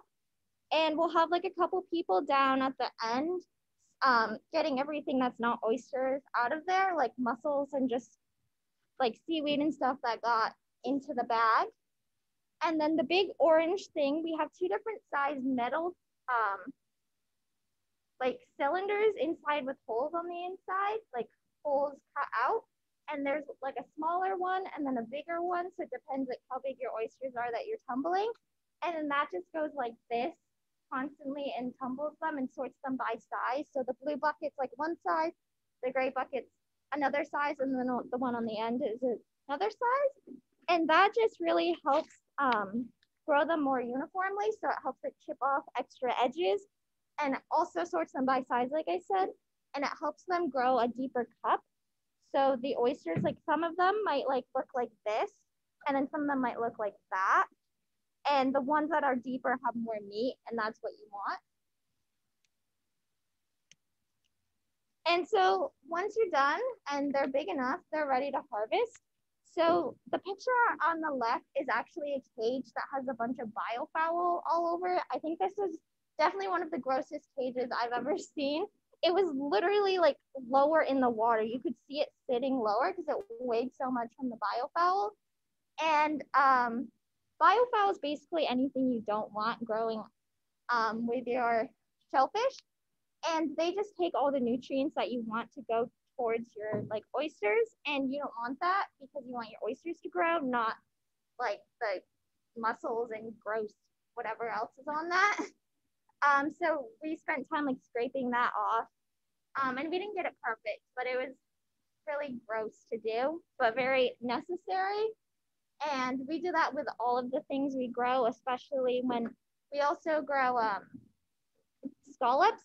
And scallops get a lot more biofoul than oysters do. They all like, there's so many mussels stuck in like a chunk, and they kill our scallops a lot just because they take so much nutrients and just like glue onto them. And so it's really important to get that off. And then the middle picture is the oysters when we first pull them out of the ocean. They're really, really dirty and muddy. Those I think are some of the more like decent ones we've harvested. Jess is nodding over here. And then on the right are the ones that we scrubbed clean. I'm definitely kind of OCD about cleaning them. I scrub them to death because I like the way they look when they're clean. But Jess and Ken just kind of like brush off all of the like jingle shells and stuff stuck on them and call it a day. And so one of my favorite things about going out with them is the community, like the aquaculture community. I've heard stories about lobstermen cutting each other's lines, and it's just like really competitive. But I feel like the shellfish industry, they're like really a team, and they like to build each other up and help each other grow their business. So they actually started this co-op with a bunch of different farms, and they're still working on growing it. But they just want to share equipment and share knowledge. And I think that's amazing. And I wish that all communities were like that. So this is, I'm on the left, and then another high schooler on the right. And we were just working on setting up the space of the co-op. It's actually like a 20-foot container. Kind of an interesting space, but we make it work. And then on the right, we were helping our friends harvest some kelp, like the picture of me holding all that. Here's kelp. the deal. Whoever's at the back, What just so you know, that looks press like. 6, go in the bucket. And we harvested We should do a pressing. 4,000 pounds of kelp that day, which is insane. We had these huge white bags that like came up to like here on me, and they were like this big, filled with kelp, and we had like 6 or 8 of those. Oops. Here's the deal. Whoever's. And then another thing we got to do was visit some other farm and see kind of their co-op or their space.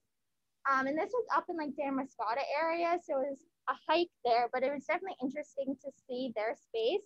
But again, I just love how open everyone is, like sharing their knowledge and sharing how they do things to help other companies and businesses grow. And this is my thank you to Jess and Ken for letting me join them out on the boat and teaching me everything I know. And thank you. Thank you for being here with us. Hi, Leo. And they have some freshly harvested oysters, if anyone wants to try them. But they just sucked right in front of your eyes. Yeah.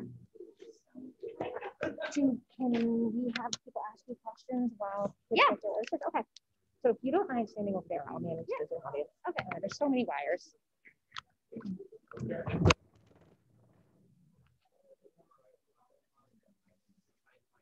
All right. Thank you, Kimberly. So if anyone has any questions for Kimberly, you can ask them now. Zoom audience, you're missing a little ambiance here at Baxter. There's oysters being served to the live crowd. So it's kind of cool. Yeah.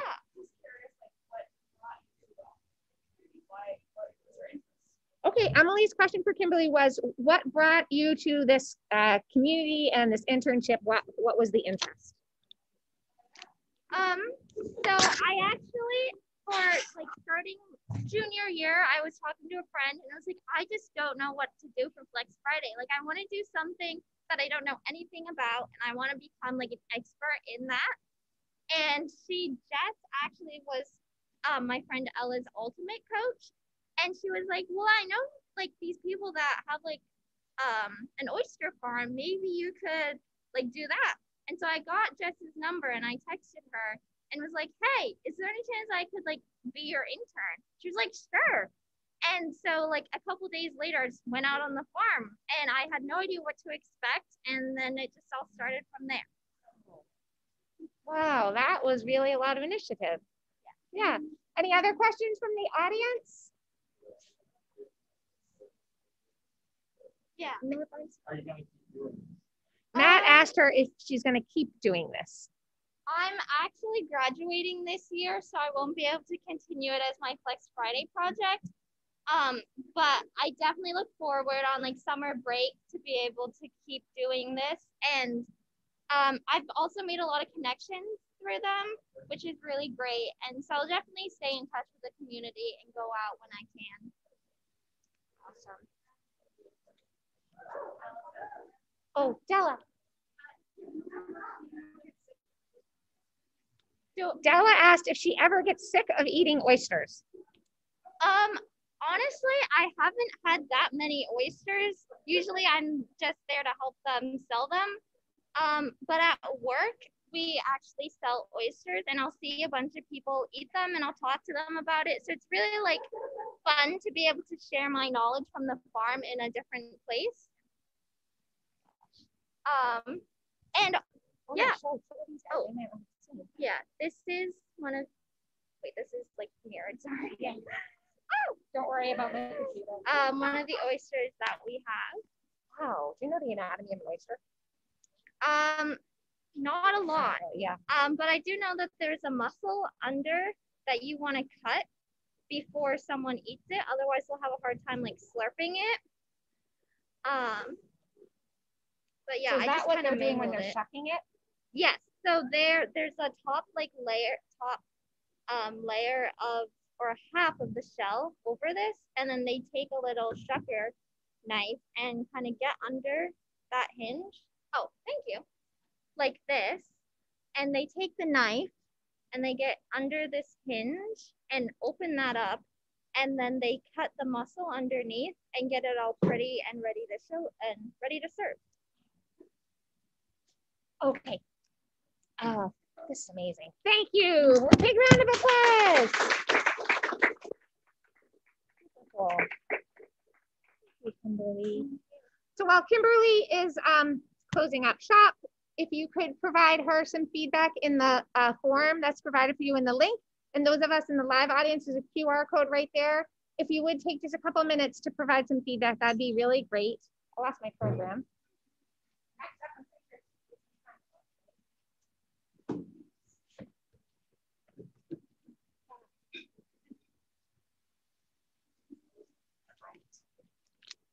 Thank you so much. So our next presenters are going to be setting up, and it's Maggie Harms, Louisa Longshore, and Frazer Smith. And they did work with the Citizens Climate Lobby this year. You may remember back in the fall when we had a speakers bureau at the beginning of the year, Peter Dugas gave a presentation And these 3 students were intrigued, and they designed their entire Flex Friday project around that presentation was sort of the impetus for the project. I hope I didn't just steal the punchline of what was there. Okay. So, so I'm gonna, I'll share the screen. And this is an 18-minute presentation.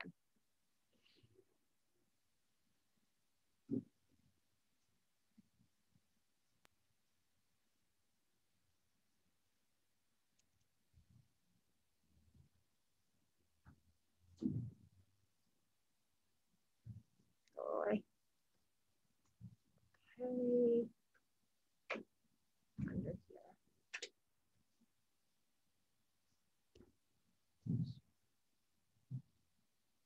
Okay, so take it away, Citizens Climate Lobby. I hit present for you, and then, okay. And yeah, if you just, if the Zoom audience appreciates it if they can see somebody, and then. So yeah, as Ms. King mentioned, my name's Maggie. I'm a 9th grader this year. My name's Frazer. I'm a 9th grader this year. And I'm Louisa Longshore, and I'm a senior this year. So just to kind of give you guys a little bit of background. So for our project this year, as Ms. King mentioned, we partnered with Citizens Climate Lobby, which is a nonprofit national organization that focuses on national policies to address climate change. So specifically, the bill that we've been working with this year is called the Energy Innovation and Carbon Dividend Act. And throughout our project, we have also had the help of Peter Dugas, who is a volunteer from the Portland chapter of Citizens Climate Lobby. Some of you may have seen his presentation at the beginning of the year. All right, let's quickly just talk through our process of how we got to our project. We first saw Peter Dugas' presentation during the Real World Starts Now speaker series, and we all were very inspired by it. So we started to learn and grow our knowledge and understanding of what this bill actually was, because his presentation had so much information in it, and we were just kind of lost. So we did a lot of research. He was super great about answering all of our questions and meeting with us on Wednesdays, which was so useful for all of us. Then we used his slideshows, and we started researching what all of the slides meant, because he had so much information, and we made our own slideshow from it. And we also added a couple of our own slides, and we practiced the slideshow so much that we had it down. We all had everything memorized. We knew exactly how it worked. And then we had to send emails. We wanted to meet with people and share about this bill, but that was definitely the hardest part of our project. And we didn't fully meet our goals there, but we had a great, awesome time learning about the carbon dividend. And then we did some reflection during the last weeks of school. So we want to share with you real quick. This is called En-ROADS, and it is an interactive climate simulation. So again, some of you may have seen this from Peter's slideshow, but I'm just going to repeat that if you have. So looking at the graph on the left up here, this is just showing different sources of energy. And you can see down here, that's kind of the key for that. And then looking at the graph to the right, it is showing greenhouse gas net emissions, and the black line is the baseline, and the blue line, you'll see that change as we move the sort of dials at the bottom here, but that would be the adjusted prediction. And I also want you to look at the number that's in the upper right-hand corner that says 3.6 degrees Celsius, and you're gonna see that change as we kind of change the scenario. So for example, looking at some of these, I'll just call them dials, I guess, at the bottom. If you, for example, put some sort of bill in place, or for some reason we stopped using coal or substantially cut down on the coal that we're currently using, we can move this dial down. And if you look at both of these graphs, you see things shift. And you see the prediction, looking at the graph to the right, that's the prediction of how much carbon we'll be emitting. And you see that go down as that dial goes down. And I'll try to get this link set out so that you guys can play around with this on your own if you want, because you can look at a lot of different things. If, like, for example, you plant a lot of trees, afforestation goes all the way up here, you can see the blue line change and that going down. And so I'm not going to play around with this too much. You guys can do that on your own, but I want to take a moment for you to look at carbon price. Attention to what happens to that blue line and how much that changes. So I'm just gonna start by going all the way up. That would be a very expensive carbon price, or very high carbon price, I guess. But the bill that we're going to be talking about is much lower than that, but it's still a substantial difference. All right, and next thing, we're just going to share the slides, or some of our slides from our slideshow, so that you guys can learn about the bill. Here in this slide, we have two maps, and this map over here shows the countries that pollute the most, and this one shows which countries have had the most climate-related deaths over the past 100 years. And as you can see, countries that are wealthy pollute the most, and countries that are not as wealthy have the most climate-related deaths, and to us, that really seems unfair. Okay, this slide shows how the Energy Innovation and Carbon Dividend Act will work. It will charge a fee on fossil fuels at the source, where you get your oil, where they get the coal. The big companies will be taxed, and it will go to the government, and the government will give all the money back, 100% to the people as a monthly check of dividend. Okay, this slide shows the amount of lives that are currently being lost due to air pollution every year, which is 114,000 lives every year, just to make a big amount. Way too many people are dying. And the amount of lives that could be saved because of better air quality, 400,000 lives saved by better air quality by 2030. Not only could we save these lives, but over 12 years, we could cut our emissions by 40%. Amazing. All right, just gonna do a recap of what Frazer just said. I like to think of it as if you go to the grocery store and you buy a glass container that has milk in it. You're gonna pay a little extra because it's a glass container, but you can take that container back to the grocery store and get $2 back. And so that's kind of how this is worked. There would be a price increase on carbon intensive products like gas and oil, but you would also receive a monthly check in the mail that gives back. So you would either be breaking even or gaining some money if you don't use as many carbon intensive products. And so I just want to elaborate a little bit on that too. So this slide is all about the dividend and kind of what that will look like. So the dividend will, or the bill as a whole, I guess, will end up benefiting low to middle income individuals or households. You can see 80% of middle and low income households will benefit from this or won't really be that affected by it. And so the reason why this is, I want to make this part clear, people aren't getting different amounts of money as their monthly check, depending on how much carbon they emit or how much money they earn or anything like that. Everybody gets an equal amount of money, regardless of all of that. That amount might change from month to month or year to year, but it will be equal for everybody. So the reason why some people will benefit more than others is because of that gradual increase in carbon intensive products. So some people who use more carbon intensive products will end up paying a little bit more, even though they still get that dividend. And the reason why low to middle income households will benefit is because on average, those households don't use as many carbon intensive products. Oh, and also you can just see that the annual dividend for a family of 4 with the 10th year of this bill being in place is approximated to be about $4,410. So this slide, I just want to talk real quick about the cost of climate change. So 2020 was the 6th consecutive year that the United States experienced 10 or more billion-dollar weather and climate-related disasters. And that's compared to the 1980 through 2019 average of 6.6 events per year. And to link it back to that other slide that I talked about, the impacts are often greatest among lower income communities, which are most likely to be more vulnerable to disasters through financial insecurity and more limited access to healthcare insurance. Okay, this slide shows the amount the fee will cost people and the amount returned as a dividend. Now the fee is the bar going up. The dividend is the green part. The amount returned is written in the green.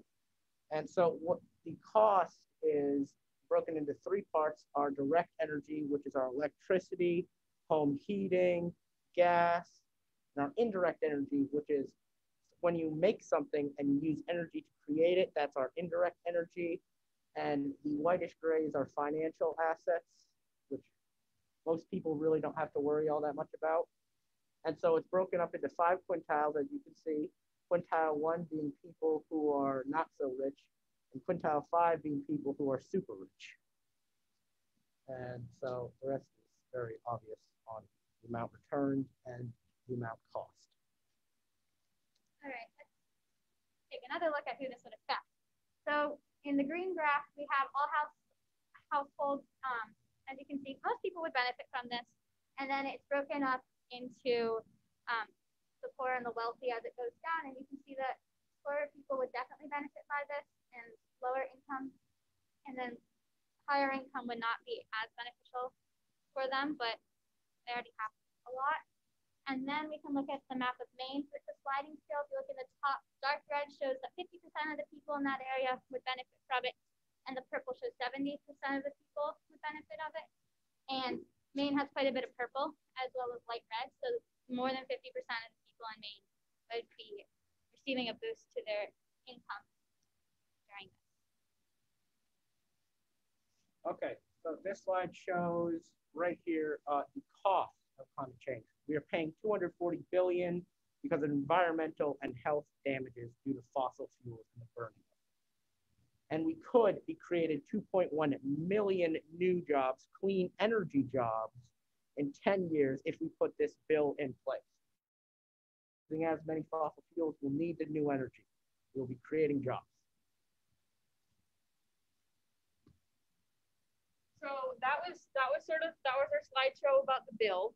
So we just want to take a second and sort of reflect about looking ahead and what this project was for us. So I think I speak for all of us when I say that we feel like we really learned a lot from this. We didn't quite meet with as many people as we wanted to, but we still really feel like we gained a lot from this, like all of the things that you sort of expect to gain, I guess, but also like, you know, communication skills, teamwork skills, time management, organization, all of those sorts of things.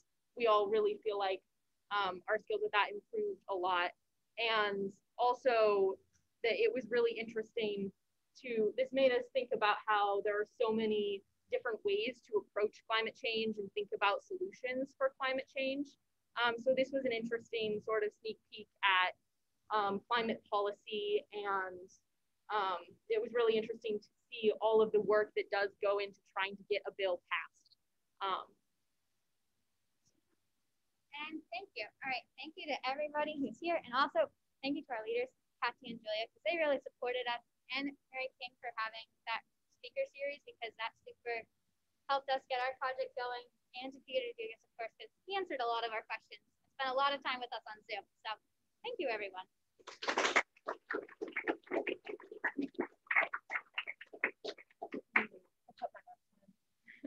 I don't know if you noticed, I changed my mask. It says I want my carbon cash back. Are there any questions from the audience? And you want to take the questions over there? I can manage the Zoom screen. I have one.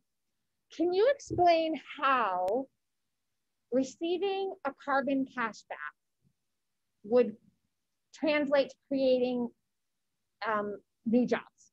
Okay. Like how does it feed innovation and green technologies? Okay, so because we are, it will cost more money to use our fossil fuels. And so companies, as we all know, are mostly about money. They want to make money. It'll be more efficient and they'll get more money if they start using green technology instead of the fossil fuels because of the amount they're being taxed. Oh. And so they'll have to have new jobs created. So it's incentivizing companies to kind of turn their work to be a little bit more green. Any other questions? Yes, ma'am. Where do you see the major areas The question is, where's the biggest pushback against this bill passing? That's a good question, and I honestly don't exactly know the answer to that. I would imagine it'd be any of the companies that rely quite a bit on fossil fuels because they have to be paying more, and they don't want to pay more. Mm-hmm. And is the payback? It's gradual, right? So a company isn't the first year; it's slow. Yeah, it builds up to get much higher, but it starts really small. Starts small, so it doesn't feel as dramatic. Yeah, and the price on carbon products would start at $15 or $20 per metric ton, depending on a lot of other things. But that's kind of the approximate place where it would start, and then over years it might become a little bit higher, and whatever. Any other questions? I want to mention that the person who's in charge of Citizens Climate Lobby Portland, the two people reached out to me and they were so grateful for your work, and they offered Maggie an internship next year. So that's on her plate that she can choose from, and it's a huge honor. So thank you so much. I lost my script.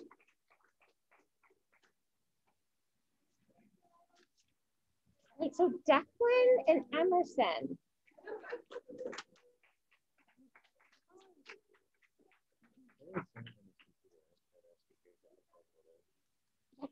It's embedded in your thing.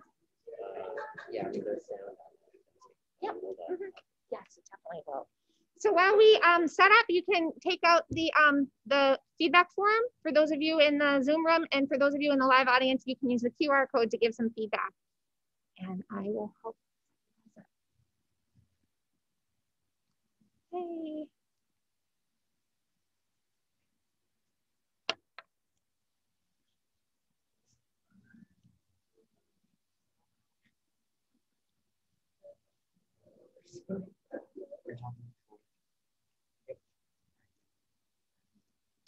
Okay.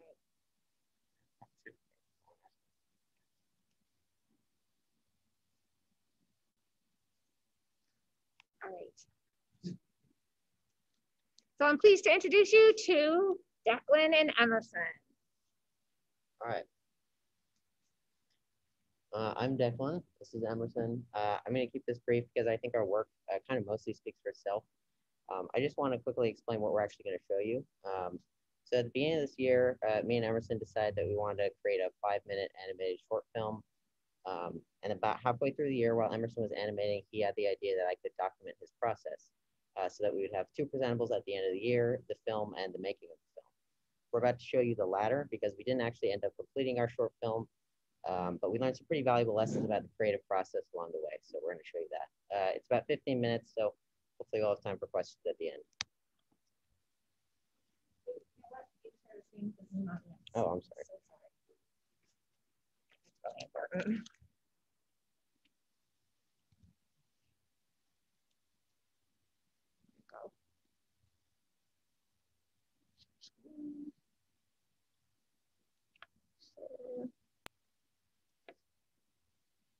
Can you see it? Okay. Yep.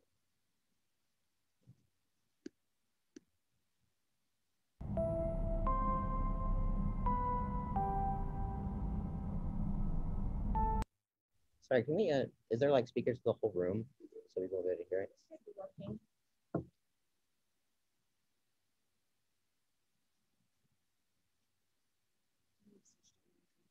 Oh, did we switch it when we were trying to fix it before? Yeah. Don't care about no guarantees. It was systems. Yeah, text to Amos. Here we go. All right. That's not it.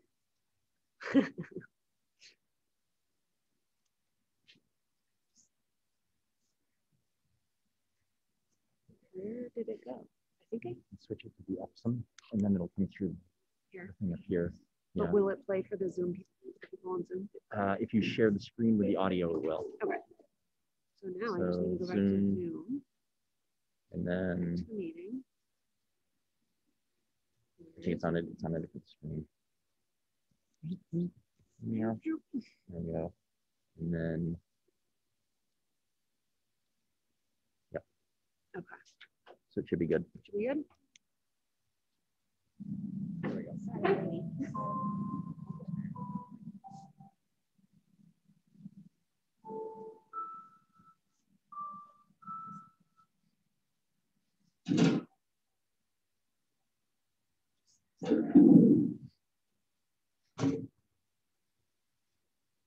Hey Emerson. Hi. How's it going? Pretty good. Simultaneously on chat with Red Giant support. Hey, doing what? But trying to figure out what is wrong with my it's just something that I need to do the movie and it's not working right. Are you recording me right now? Yeah. I'm recording you. Yeah, I need consent. Are you kidding me right now? I'm sure May is a state where he doesn't have to do that. I'm not turning my camera on, so. No, you should do this shit. I definitely really should. Please do it. You really need to. Okay, but no. Fine. But I appreciate it. Yeah, but what? Just give me a second, okay? But I look like poop, okay? Yeah, I take back the documentation idea. It's a dumb idea. Why it's too late? This is so hard. This is too hard.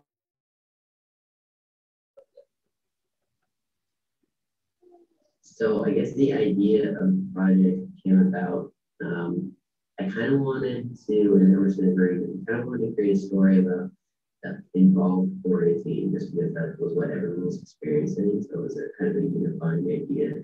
What played a role in what both Emerson and I had experienced in 418 was sort of isolation. So we wanted to write a story that sort of encompassed both of those things. And an astronaut stranded in space sort of very easily fit the criteria of that. We had to work from home. You know, we wanted to limit them like amount of contact, and so I feel like we are going to be able to do animation completely online.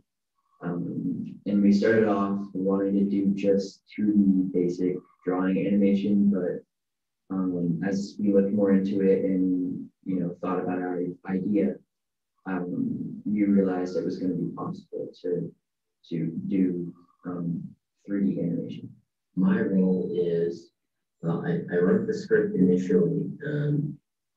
Now I'm working on this project, which is essentially documenting the process as we go along. And I'll also be working on audio a little bit later. I don't know when that's going to be at this point. It's whenever Emerson has individual clips that he says he's ready to begin adding sound to. My role in the movie is basically to just make our visions come to life. We commissioned a lot of the 3D objects in film, but just messing around and customizing them to fit our needs, animate the astronaut and everything in between. I've never done any animating previous to us coming up with this idea. I think people highly underestimate the amount of work this stuff takes, even just the amount of work leading up to actually starting to animate when it comes to like organizing the furniture in the actual interior of the spaceship, the textures and the lighting, and figuring out why things aren't working. It can take anywhere from a couple days to a week or two to just finish one shot and get it to a place where it's really finished. But right now we are moving into the main animation phase. So we have the intro shots done, sort of showing the exterior of the spaceship. Now we're moving into starting to individually move the pieces of the astronaut and use preset motion capture data from real people actually moving and combine them to make the movements that we need. Just running out of time is my main fear.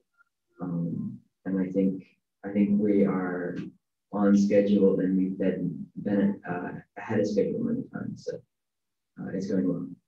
The other thing I worried about was just like whether or not we would be able to get the animation to look good.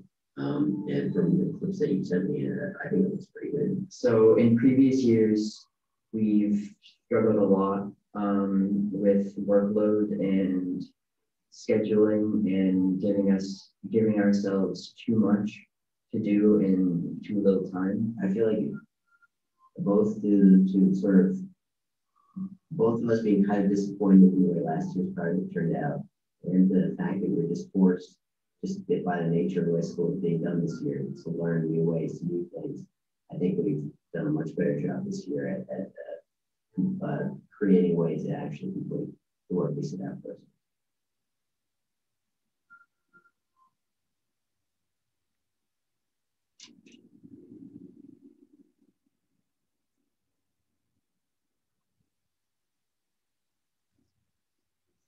Okay, there we go.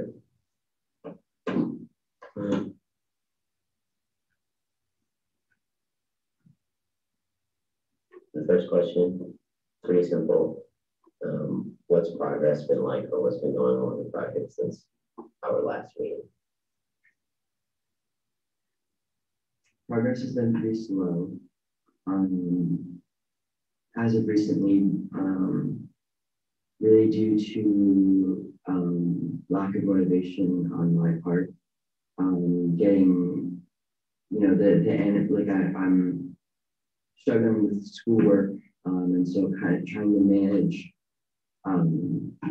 this huge project and schoolwork at the same time proves to be a little difficult. So we are on track to have a little bit of work done, but I don't think it's something that we're going to get done better. We had a big sense of confidence because we've been in this position before, and we kind of knew how to avoid it, and at least we thought, just not giving in and like just having maybe a little bit more of a structure in how work gets done in projects like these. So maybe a set amount of time every day, every week, or even every day. Just time to sit down and work on big things like this. Time management is really important. I think that's a big part. I think generally just what I have been thinking about is I feel like I learn this lesson every year, but like this kind of stuff happens on projects. Things take more time, people have personal lives, and there are issues that,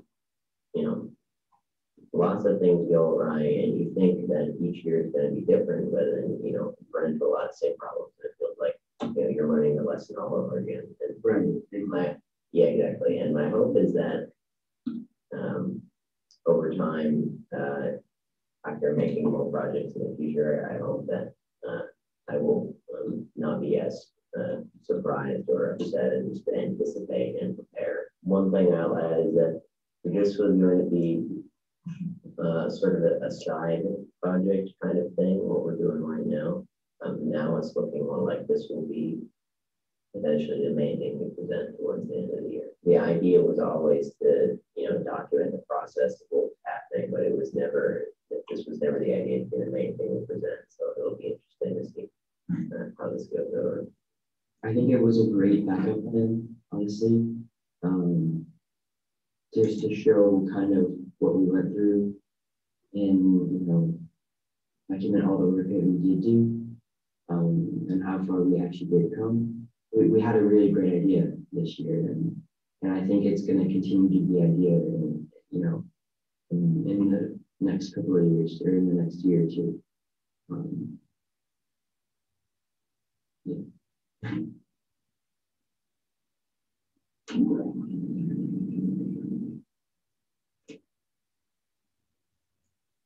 Okay.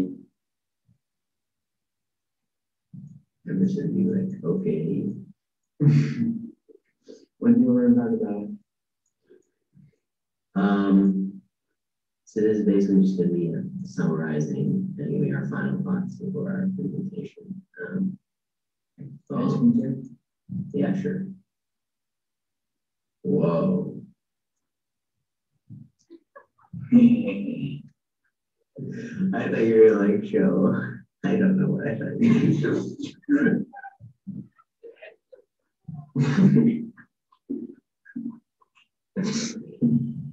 This is great. Yeah, thanks.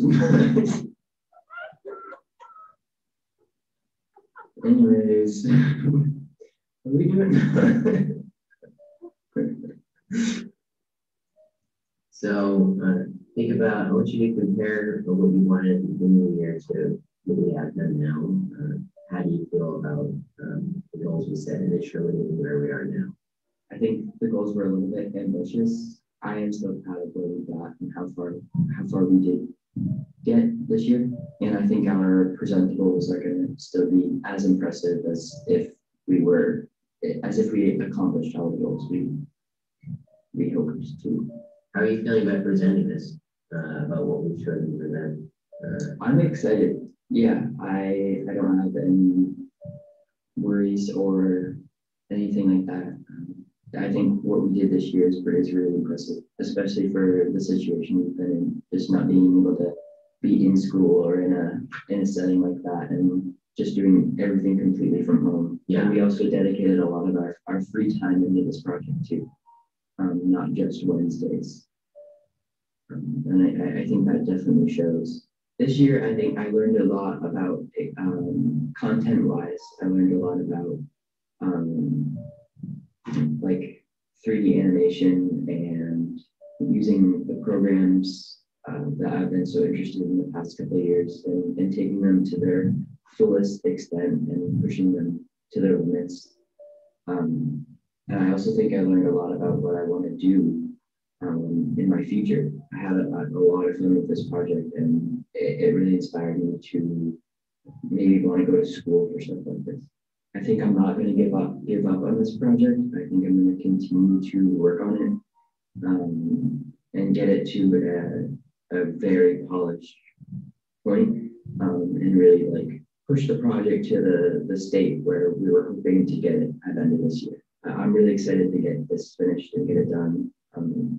It's just going to take a long time. In a lot of ways, I think we accomplished more than we thought we could. Like, you mentioned this, we thought we were going to do simple 2D animations, and you've been able to craft something that's like really cool, and all these really cool 3D animations that look great. And so I think it's just been really impressive to see you craft. You said this when we were talking, like craft something out of nothing. Yeah, definitely. Yeah, nobody has anything All right. I think that's it for me. Do you have any final thoughts? Yeah, I just like I said before, I think we've come really far. And yeah, I know what I think. All right, I think that's it. Okay.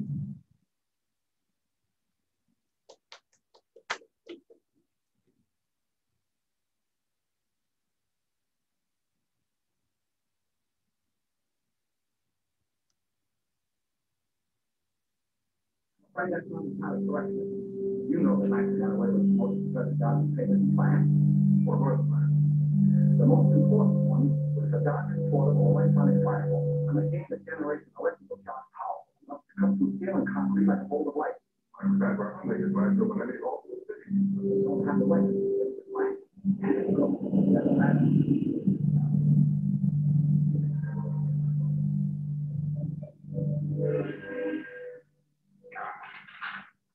We're getting nowhere.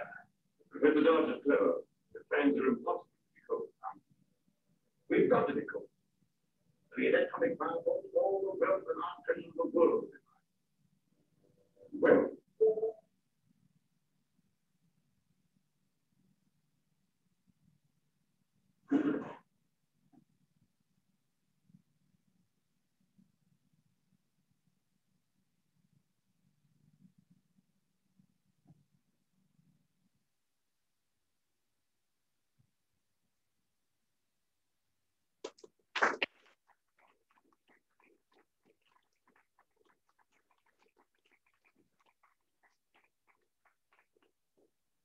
Questions?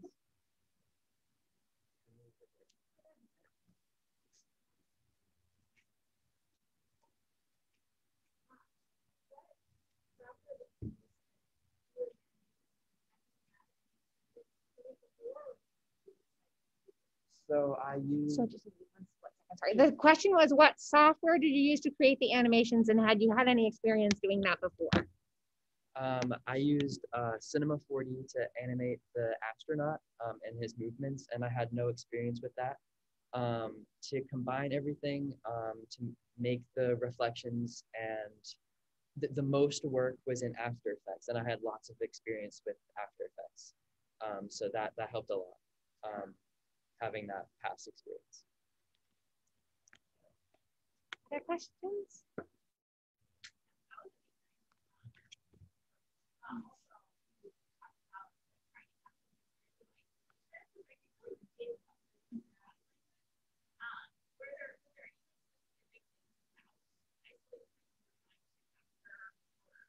One second. So Rebecca asked the question and made the observation that they were kind of trying to capture the experience of isolation, and that they really did do that. And then additionally, what were any other experiences they were trying to capture? The big one for me was routine. So one thing I felt like in quarantine was I felt like I was doing the same things over and over again. So I definitely wanted to, when I was writing, I wanted to capture that idea just in what he did throughout the day. If we'd gotten to animate more, there's a scene in which there's a lot of cuts, and it sort of he's going through the same thing over and over again every day.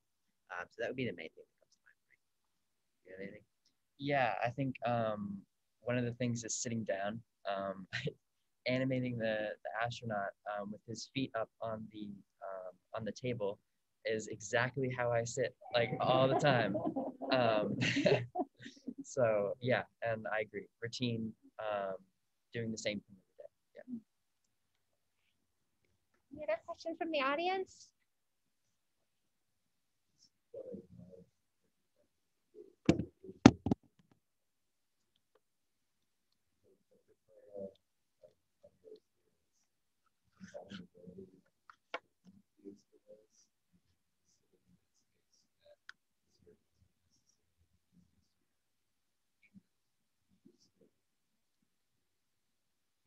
Yeah.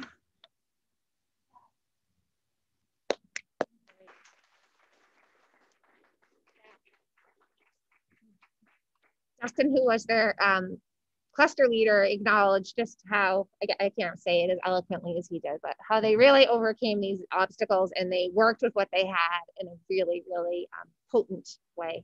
Any other questions? Oh, Tyler, what's the time? Oh, we're done. Okay. All right. Thank you so much.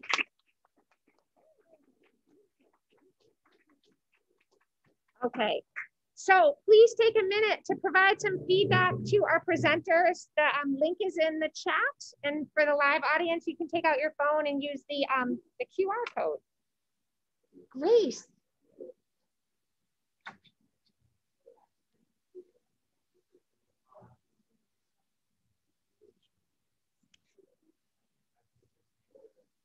Hi, Grace. It's good to see you. I'll share the screen. And Grace, your presentation is 18 minutes, right? So.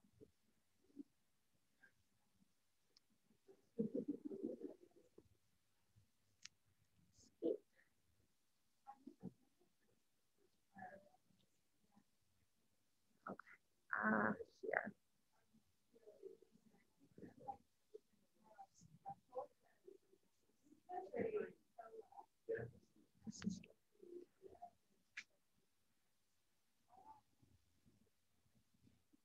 Okay, so Grace McLellan is going to share her work creating a graphic novel on climate change. So take it away, Grace. Am I in the camera? Am I good? Stand right here. Yeah, so if they can see you can say it here. I mean, so does this work? It's cool. Okay. Well, hi everyone. I'm Grace. I'm a junior here at Baxter. It's actually my first year here. Also my first Flex Friday project. And, I'm going to talk about my graphic novel discussing climate change. So, is it like this? Like that? Okay. So yeah, my project aims to address climate change by providing useful and thought-provoking facts in an art form that is both engaging and inspiring. I have background knowledge in art. I've been doing it for a long time now, so I was really hoping that if I combined, my passion to talk about, issues regarding climate change and things like that, that I would be able to incorporate my art, and that would help persuade, people to consider participating in the protection of our Earth.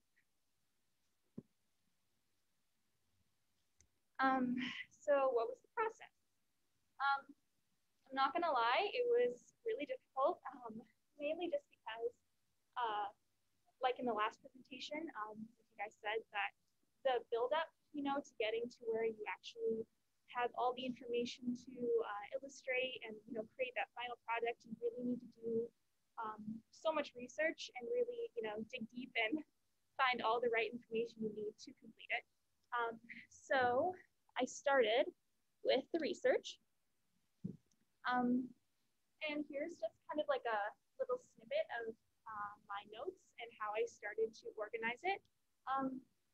The layout itself, I was kind of trying to keep it organized enough so when it did come time to start to illustrate everything, I would have all my notes organized correctly so I could just translate the information I collected, the main bullet points, into my art.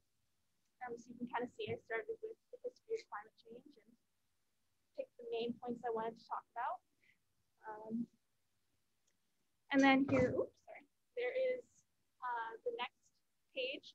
You can kind of see I then moved on to the introduction. I wanted to talk about what is climate change, define it. Same idea, I just wanted to keep it, straight to the point and enough information that I could illustrate, to it, but also not too much that the text would just be taking up the whole page of what I wanted to also, add my art to. And you can see that I also started to list some effects, but later on, I decided that there was more information that I wanted to talk about before that, so you'll see that in my art too. And then this is just an example of one of the sources that I used. This particular snippet is from NASA's official website, just talking about changes in precipitation patterns and how that's related to climate change. And it's kind of just another example of finding good resources. NASA is generally considered an unbiased, totally factual site and just trustworthy. So there's lots to look into when you're finding, all that information. Then came the art portion. And, besides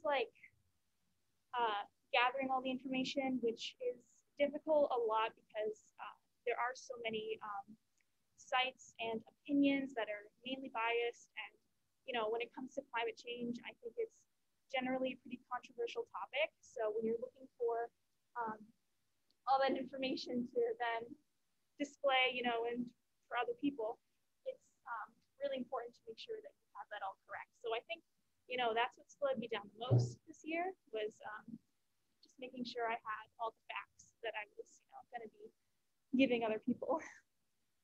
But when it came to the art, I've been doing digital art for a while now. I make a lot of, graphic designs. I do commissions. Art's been a big part of my life for, ever.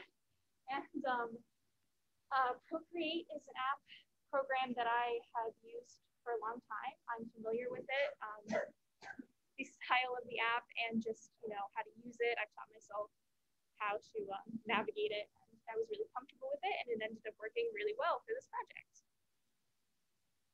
And then this image contains some of the original concept art for the narrator of the novel. When I started this project, I knew that I definitely wanted some sort of character that would kind of be there to lead the reader along as we go through and, talk about all these kind of stressful topics. So I started with a human character that I thought would be good to keep that human connection and to keep people engaged and, you know, just interested in following like this little person along through the story. And then this was the first sketch I made. I always start with a bright pink kind of sketch layer first. That's usually how I jot down my ideas and I write notes. And I, you know, just kind of get all of my thoughts down in a messy version first. I learned later on that this format would not work, but you know, it kind of got me starting to think about how I wanted to begin the actual illustration portion of this project. The second test page of the novel kind of shows what I do next. I take the pink layer and I go over it with the final line art, which is always like a darker color, you know, just finalize it, make it crisp and clean, and then I tried to kind of figure out how I wanted to organize the panels because I was really trying to go for that comic style book, something that was, you know, cool for all groups. And I know you can see here I kind of tried to like figure out how I wanted to put the like info bubbles and text bubbles and things just to organize it so it's easy to read and, you know, not too much at once. And then this is the final version of the narrator that I stuck with. You know, she's just a quirky gal, just there to, you know, lead you along. And this project's been really good for me to practice anatomy because I would not have tried otherwise. But so the web format was kind of like how I started to think about how I wanted to publish this project, you know, in a way that is easily accessible for everyone. And when I started at the very beginning of the year, when I was thinking about how I wanted to do this project, I was really hoping that I would be able to produce a actual printed, you know, copy, like an actual book, but that turned out to be too much money and I don't have that much time. So I also figured, you know, most everything is online nowadays anyways, and that just makes it easier to find and share, and it's just a lot better. So I ended up choosing to use the app Webtoon, which is a webcomics app. It is home to creator-owned short stories, you know, graphic novels like mine, manga, comic strips, just anything you can think of. And you know, you can navigate through it really easily. It's super accessible. You can use it on any type of device, tablets, computers, your phone. It's just an easy downloadable, you know, app and website. You can sort through all sorts of genres. You know, it's not just informational stuff like mine. You can find all sorts of things. And it's just a really good site for artists like me who want to have control over their art and what they're publishing. You know, it's not controlled by a bigger company that will, you know, could censor or whatever, but it's just a good site. And then this is just kind of like, this has changed a bit, but this was my original dashboard. This is what it looked like. You can see, like, I have my title and my tag, and it shows what genres it's under. This was when I had the first episode uploaded. Each kind of chapter is uploaded like an episode, and you can click through them. It's really easy and fun.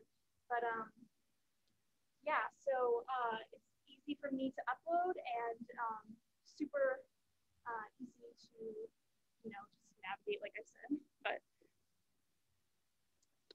And it's also, you know, very interactive. It's very much kind of like a social media app, but it kind of, you know, it incorporates the fact that it's there to help artists, you know, share their work in a friendly and inclusive way. You can subscribe to follow my story. It tells me how many people have seen it.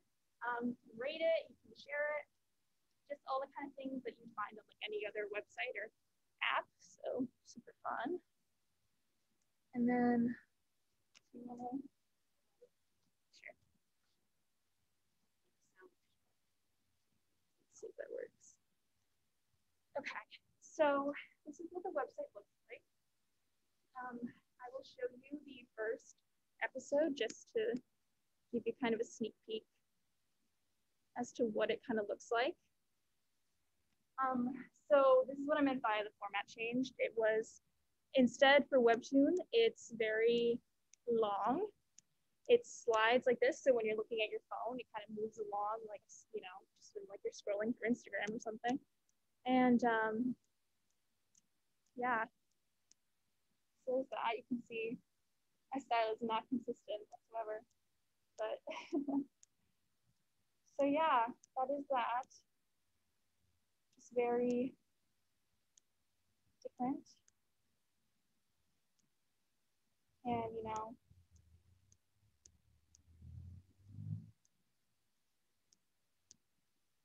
that's what that looks like.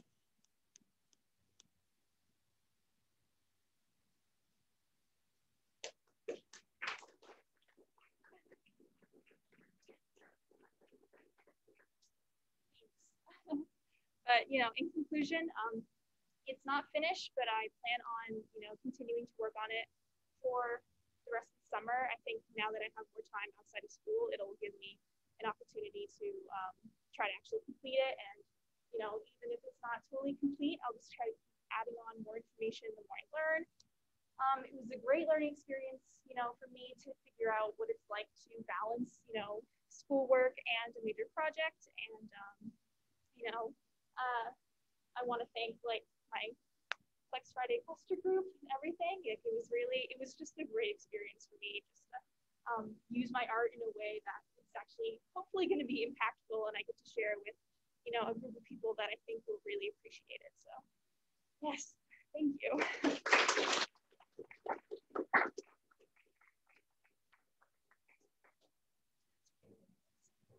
Really amazing. Thank you, Grace. Does anyone in the audience have any questions? Della.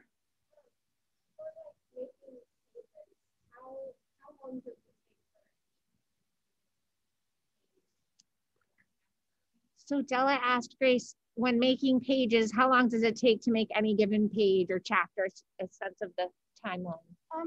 Well, you know, it was kind of tricky for me at first, just because I had to, you know, figure out how the format worked, how it was going to be uploaded onto the actual website. I guess Webtoon chops it up so it's actually in different pieces and it uploads all as one. But that first episode took me, I think, 2 days, mainly, which doesn't seem like a long time, I think, just because of how often, you know, like illustrations like that can take a long, you know, animations do, it just takes a long time. But once I started to, you know, get into it, it just got easier. So that second episode too that I have up only took me like, I think 4 hours, but you know, it just gets faster the more you know, get into it. So.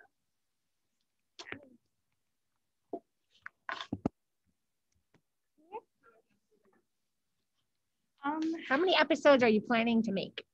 I kind of want to keep that like open-ended, just because I think there's so much information out there that I could include that if I don't give myself an end date or like a number of chapters, then it'll actually encourage me more to keep working on it.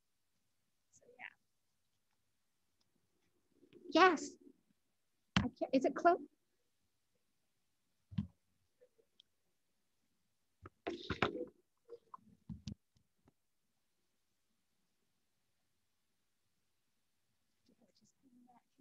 Say that a little louder.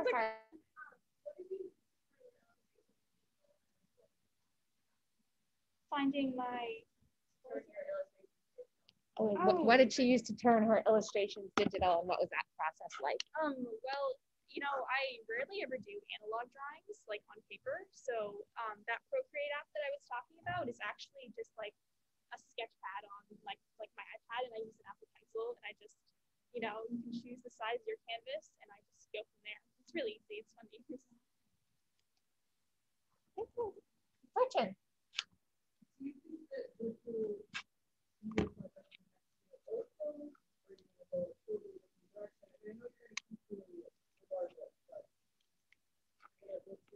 Gretchen's asking if this project will continue into next year, or what are the thoughts? You know, I have thought about that, and I think that would be cool, but I also want to try, if I can, to kind of like also do another project, something similar, but maybe addressing like a different topic and do like a series, just like of my art talking about issues that we have going on right now. I think that'd be really cool to try. So yeah.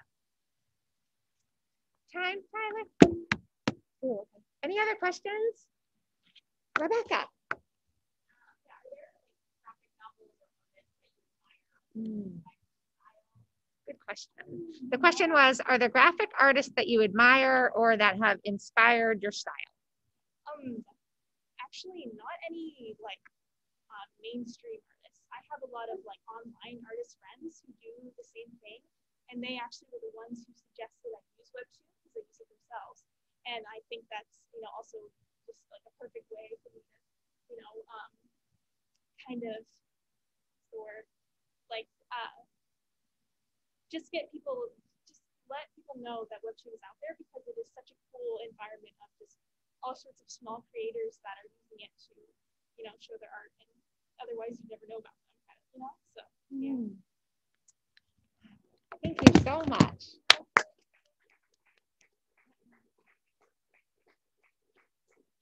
And also, Grace, welcome to Baxter. This is your first year. I didn't know that. Okay. Last but not least, Quentyn. Are you Quentyn? Okay. Quentyn May is gonna share his impressive project with us. But while Quentyn's getting set, please do give Grace some feedback using the QR code or the link that's been provided in the chat. Thanks, Emily. Hi, Quentyn. Hi. So, you have my slides. yep, I have your slides. And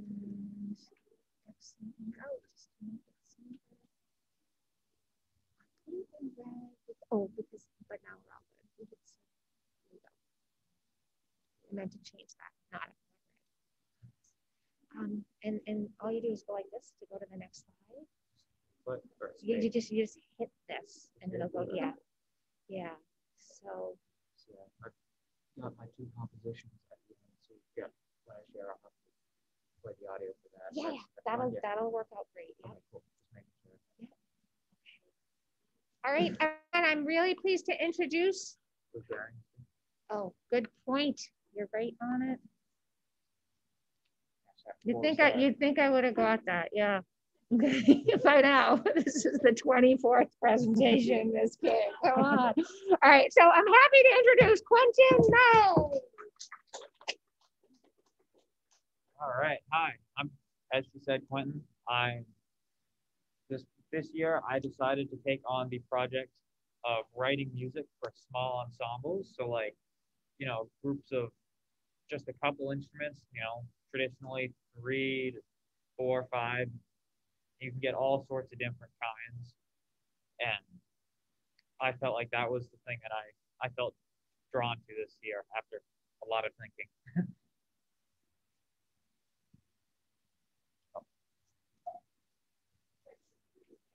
Oh, clicking. All right, there we go. All right. So during this year, my main goal at the beginning was to put together either 2 or 3 small ensemble compositions. I wasn't totally sure about the timeline of it because I hadn't really taken on a project like this before. I hadn't like really sat down and just like written stuff out at this degree. I'd done like little things here and there, but never full out compositions.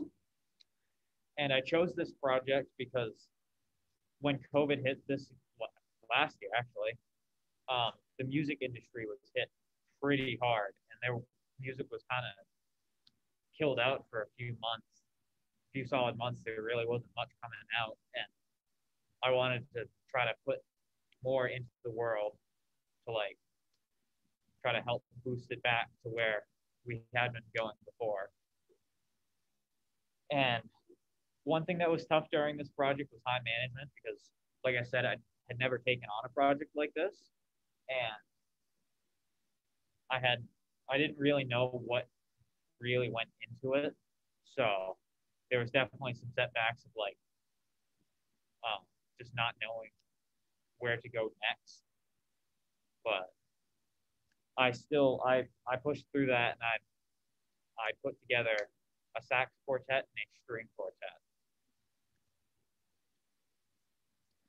So while this project was going on, it was definitely tough to fight through some low levels of motivation, especially in like the middle of the year and like the second, third of the year, just because it felt like the year was just dragging on. It was hard to find it in myself to just keep doing stuff. But, you know, once I managed to find it in myself to keep writing through that, I made the two compositions that I feel pretty proud about making, which hasn't always been the case with what I make, but these two I feel pretty proud about. So, and if I were to go back and do this project again, or to continue this project, I definitely would want to, like, at the beginning, really sit down and get some long-term planning, because that's always a project. That's always a problem with every project. You never really. It's always hard to figure out how long everything's going to take, and I think really taking some time on that would be a very important step if I were to do this next year. And if I were to continue this project next year, I think my next big step would be to try to write for a real ensemble, so not just some robots on the computer. I'd write for, like, you know, I'm a part of a jazz quartet, and one thing that I could do is write music for us, because I know what each one of us is capable of doing. And so I think it more opens up the possibilities of what I can do, because the robots, I kind of just like do the things that I can think of, but knowing the people, it really, I know what they've been able to accomplish and what they can do. And so I'd be able to use that to like really expand on what I'm writing. Make some really, really interesting things, I think. And before we go on, I really want to thank everyone that's helped me with music, especially Dustin, who is here right now, and Jordan, who isn't, but you two have really helped a lot. You know, the classes I've taken and just all the work online and after school and all that. It was really helpful to get some good stuff.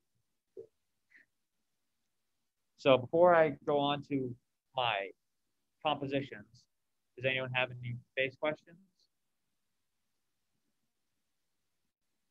Oh, Della, yeah.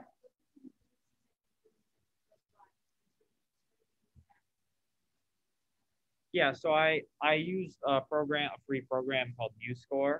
It's a good program. You can just download it online. It has a bajillion instruments and all.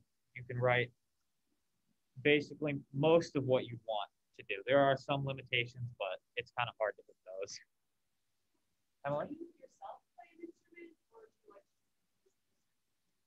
I do play instruments. I play a couple mainly. I play saxophone, a couple of those saxophones. I play some percussion instruments like marching percussion instruments like snare drum and a bass drum, and also drum kit I'm learning currently. And that's what I actually play in our jazz quartet. I'm the drummer because we needed a drummer. Yeah, those are the main ones that I do.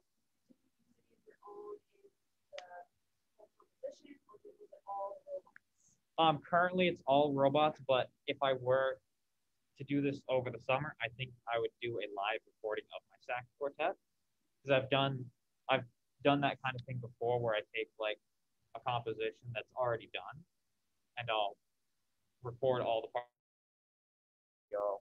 for it, put it all out. Yeah, any more before we move on? Huh? All right. So right here, I have my sax quartet called Out Into the World.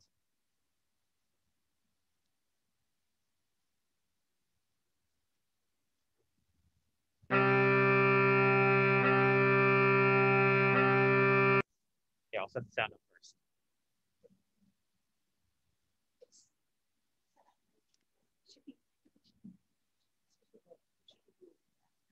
Okay, yeah.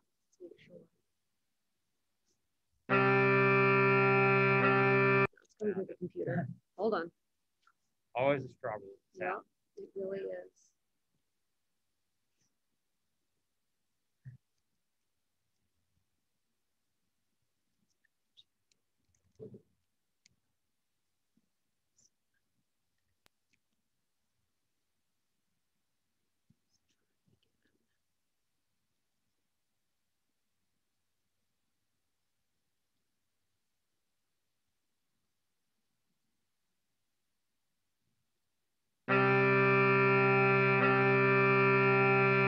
Technical difficulties. Yeah.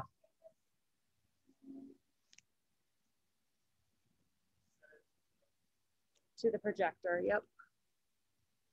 It didn't like it very much.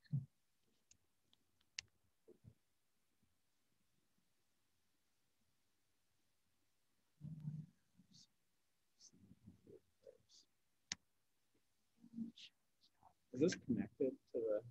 That's not on, no, so I was getting some feedback, but you could. Do you know where those speakers were that were back there? Those? I don't know why it worked for the other thing. I don't know why either. There is a little thing right there. Yeah. They can hear it just fine on the Zoom call, right? Yeah. Okay, yeah. Spoil it, you know? I know it's going to be exciting. I know. Notes that we've gotten so far. Just little hints of what it might be. Yep.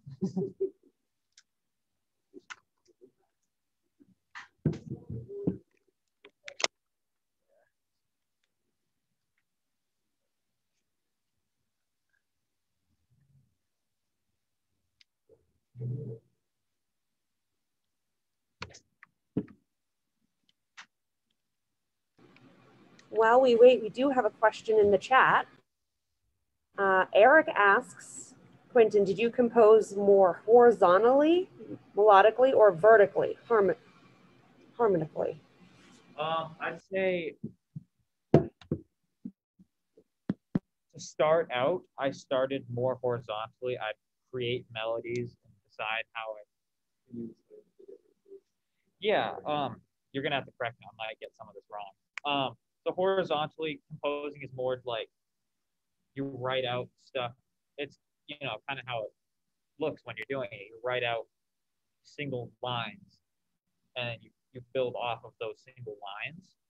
And more vertical writing is like starting out with something and then, you know, getting a structure built and then building melodic and harmonic lines off of those. About hit that. Yeah, and I think for the most part, I started out writing horizontally. I'd write out some melodies. And I'd kind of have ideas of what I'd want to do for the harmony, but it really happened as I was writing the lines. So.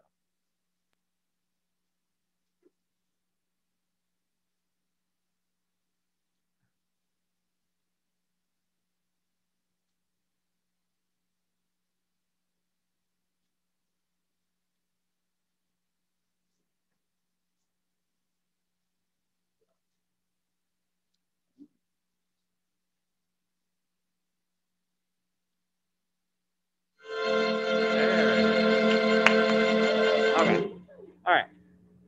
Perfect. So we'll start. This can control the volume for you. Okay.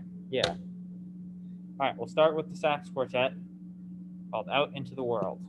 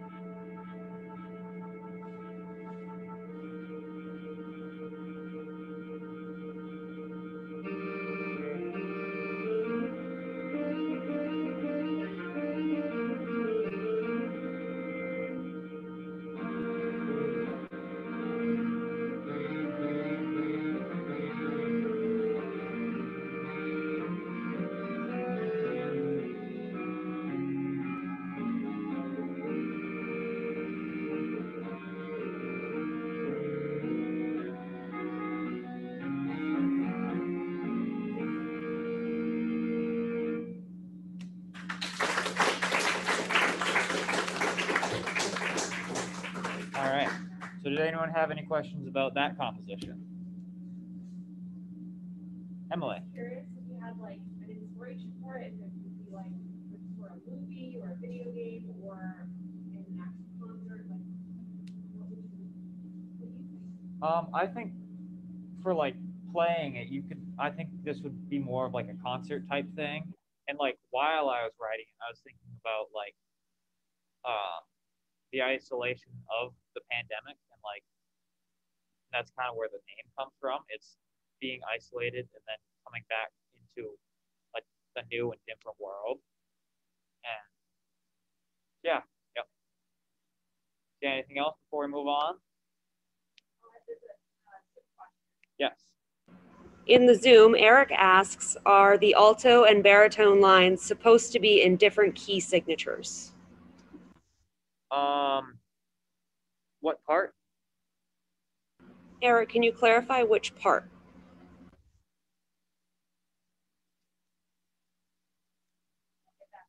Okay. Second and fourth lines. Oh yeah, I see what you mean, like right here. When I was writing this, I was writing it because MuseScore has a feature where you can just turn it all into concert keys, so you can look down the line and see chord structures. Because when it's like this, it's a lot harder because they're in different keys. So, but I think when I flipped it back into the original keys of the instruments, it kind of just messed with the signature. So if I were to give this out to real people to play, I'd like go back and add some I'd change some of that stuff up so it would make more sense to the players. Cool. All right. We'll move on. Nope. Don't play. No. Let's hit the arrow. So, this is my string quartet that I wrote, and it is named A Porcelain World.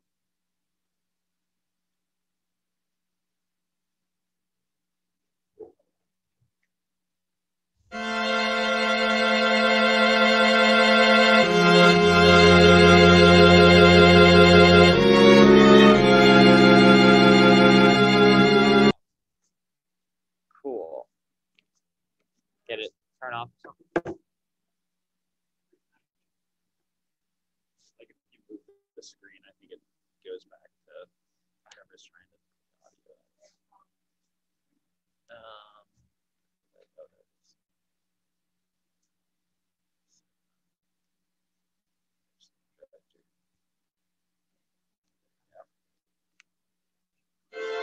There it is.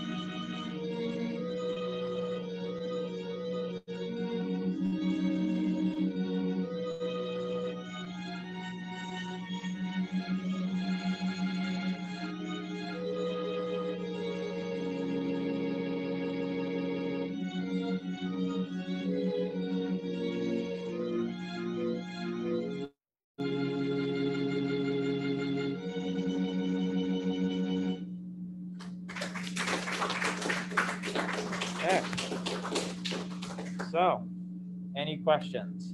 Julia? What are the instruments in that one? So top to bottom, we've got a violin, violin 1, you've got another violin, violin 2, and you have a viola and a cello.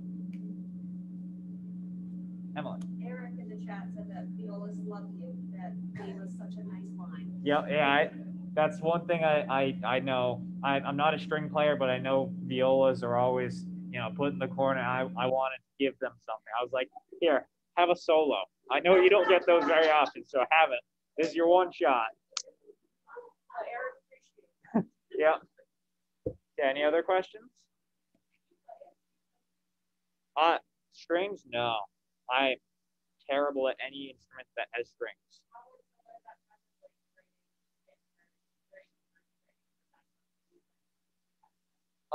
It's a lot in the beginning process of writing. I like go on YouTube and I just watch a bunch of different compositions. What I did with the sax quartet and the string one, I would just go on YouTube and just like watch and listen and take notes and see like what kind of things they were doing and what really gave that style its feeling behind it. Justin.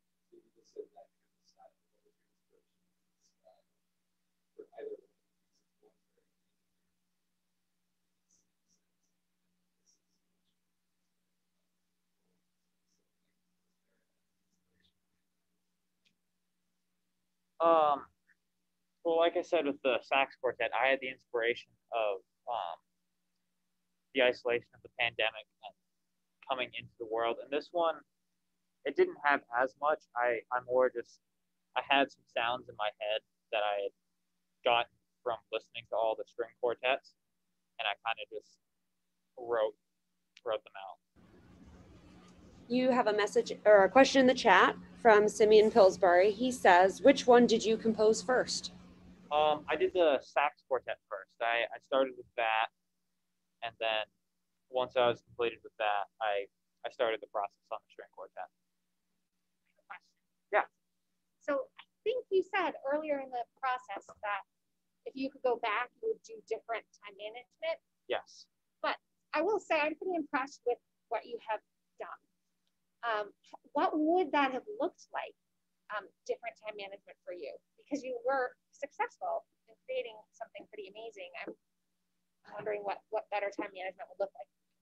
I think I would have actually made like a calendar and like really given myself dates to meet, because that's one thing that I can do to myself. I can see something that has to be done by, you know, the end of the year. And there are these kind of like mini goals that are, you know, about this time. I think if I were to redo it, I would definitely want to go through and get like a little mini calendar and write out like specific days or weeks where I want stuff to be done. And I think that would help me along the process. That's great wisdom for the entire audience. Yeah, that's time management is extremely important in every Flex Friday project. Absolutely. Every time you relearn that it's very important. Yes. Yeah. And the last questions? Well, I just have one question. Yeah. What year are you, Quentyn? I'm a junior. I'll be here next year. So music is really going to be in your future, I think.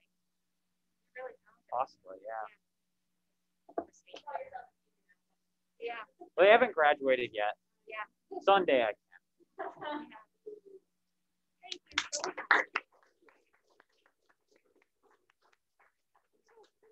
Do take a minute to provide some feedback for Quentyn and to the Zoom audience. Thank you so much, and to the live audience, especially the presenters, to be vulnerable like this in front of your peers and to share your experience, to share your process is really, really meaningful. So thank you so much. Yeah. Yeah. Another question came through. Oh, okay, there is one more question. One more question. Logan said, I love your work, and I'm just curious, during the first piece, I noticed that different saxes were playing in different keys and weren't superimposed. Was there a reason? Yeah, I think Eric had a similar question with like the alto and Barry being in different keys. It's just because of how Secord has their systems and how I was writing it with all of them being in the same key.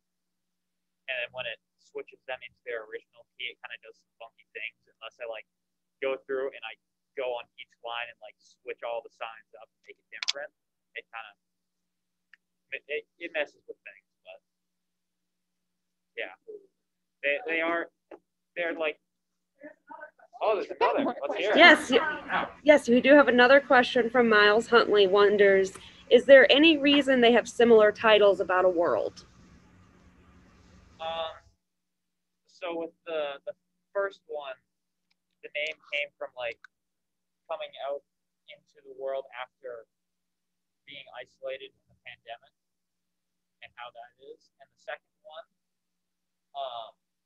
I was getting some ideas because I'm terrible at coming up with names of stuff.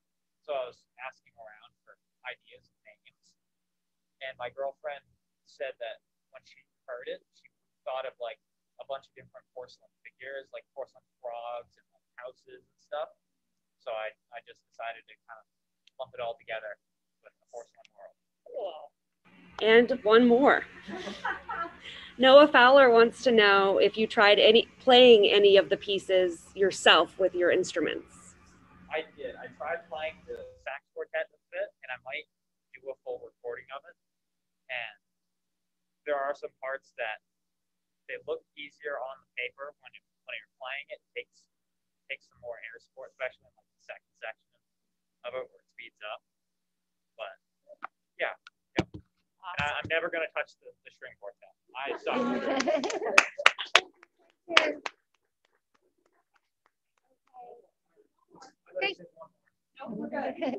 Thank you, everyone. Thank you. Audience, you're welcome. We're going to report to our advisories at 1:15 to process all that we have seen. Thank you. I'm going to end.